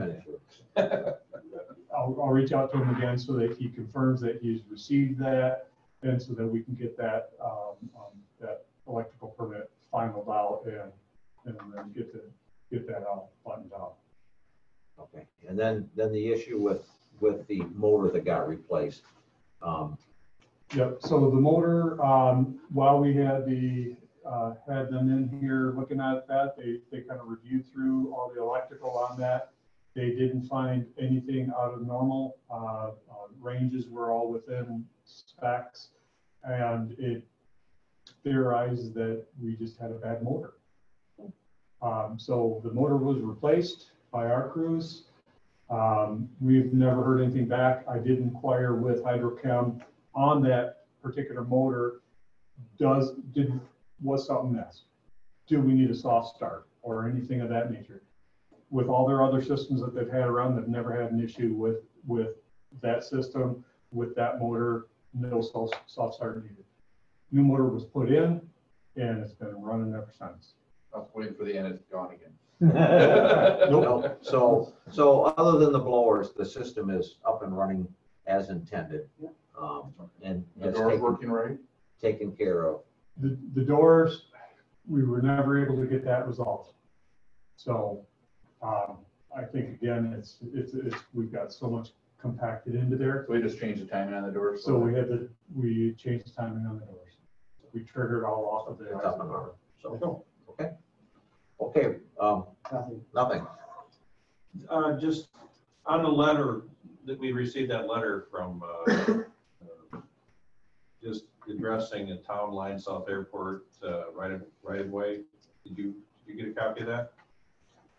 I believe they were, you're talking about the development that's happening out Yeah, there? the development that's happening. They were concerned that we're cutting more into them than we normally do.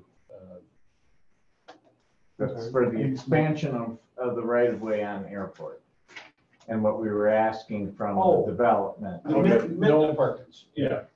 So, we shared with them our requirements and our standards that for that particular classification of road in accordance with as defined by the National Functional Classification of that road, and we have what we have. Normally, we're saying 120 feet total of road right of way. Got it.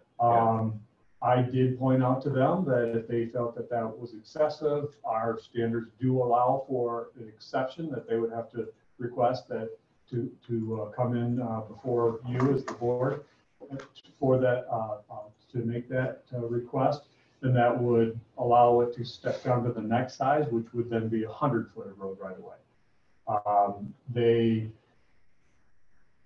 inquired with us on several things there. We kind of stated our positions that we were being flexible and allowing quite a bit because neither of the commercial driveways that they had proposed would fit based on the speeds and the traffic that's out there. Right. Neither of these would meet our specs for a commercial driveway. What was there before were residentials, so you always give exceptions for residentials on that. So it's kind of back in their court where they were going and looking at that and deciding what they want to do. I'm just curious because we get this letter, and I went through and looked at of course they threw out the arrows. My question was about the right of way. And okay, so for that classification of the road, we have an expanded right of way versus what we might have on a common street, 67 feet or whatever that it is. Yeah. So, all right. Good. Thank you. Good. Nope. Oh, I think we should. Okay, I'm good too. All right. Second public comment. Yeah, I'm just wondering. State your name. My name is Bob Erickson, 625 Monroe Street. Here representing City Church. It's down the way here. Okay. We're concerned about the roundabouts that were mentioned in the paper. Just want to know what phase you're in on that. They picked up the property down. Oh, right down The old here. school. Yeah, the old. We don't have a roundabout going there. Keystone and Down at Hammond. the corner, but Right. down at, yes. Oh, at this point, I mean, we're in the design phase. So Okay. we are looking at Cass and Keystone and then River and Keystone. But we are not looking at anything at Keystone and Hammond right now, except for a change in striping to allow 2 left turn lanes off of Hammond so that we'd be able to clear more traffic off of Hammond and then they'd merge. But other than that, there's nothing in that stretch between Hammond and what's that, Pike? But potentially for him, that might affect, his access there more than even the roundabouts. So Yeah, I don't know, it's sort of concerned. Yeah, and it's if you have any questions and you want somebody to meet you on site, we can definitely send somebody out there to go over it with you and have any concerns addressed. Okay. That's good. All Thank you, right. Brad. Blue card. You got it?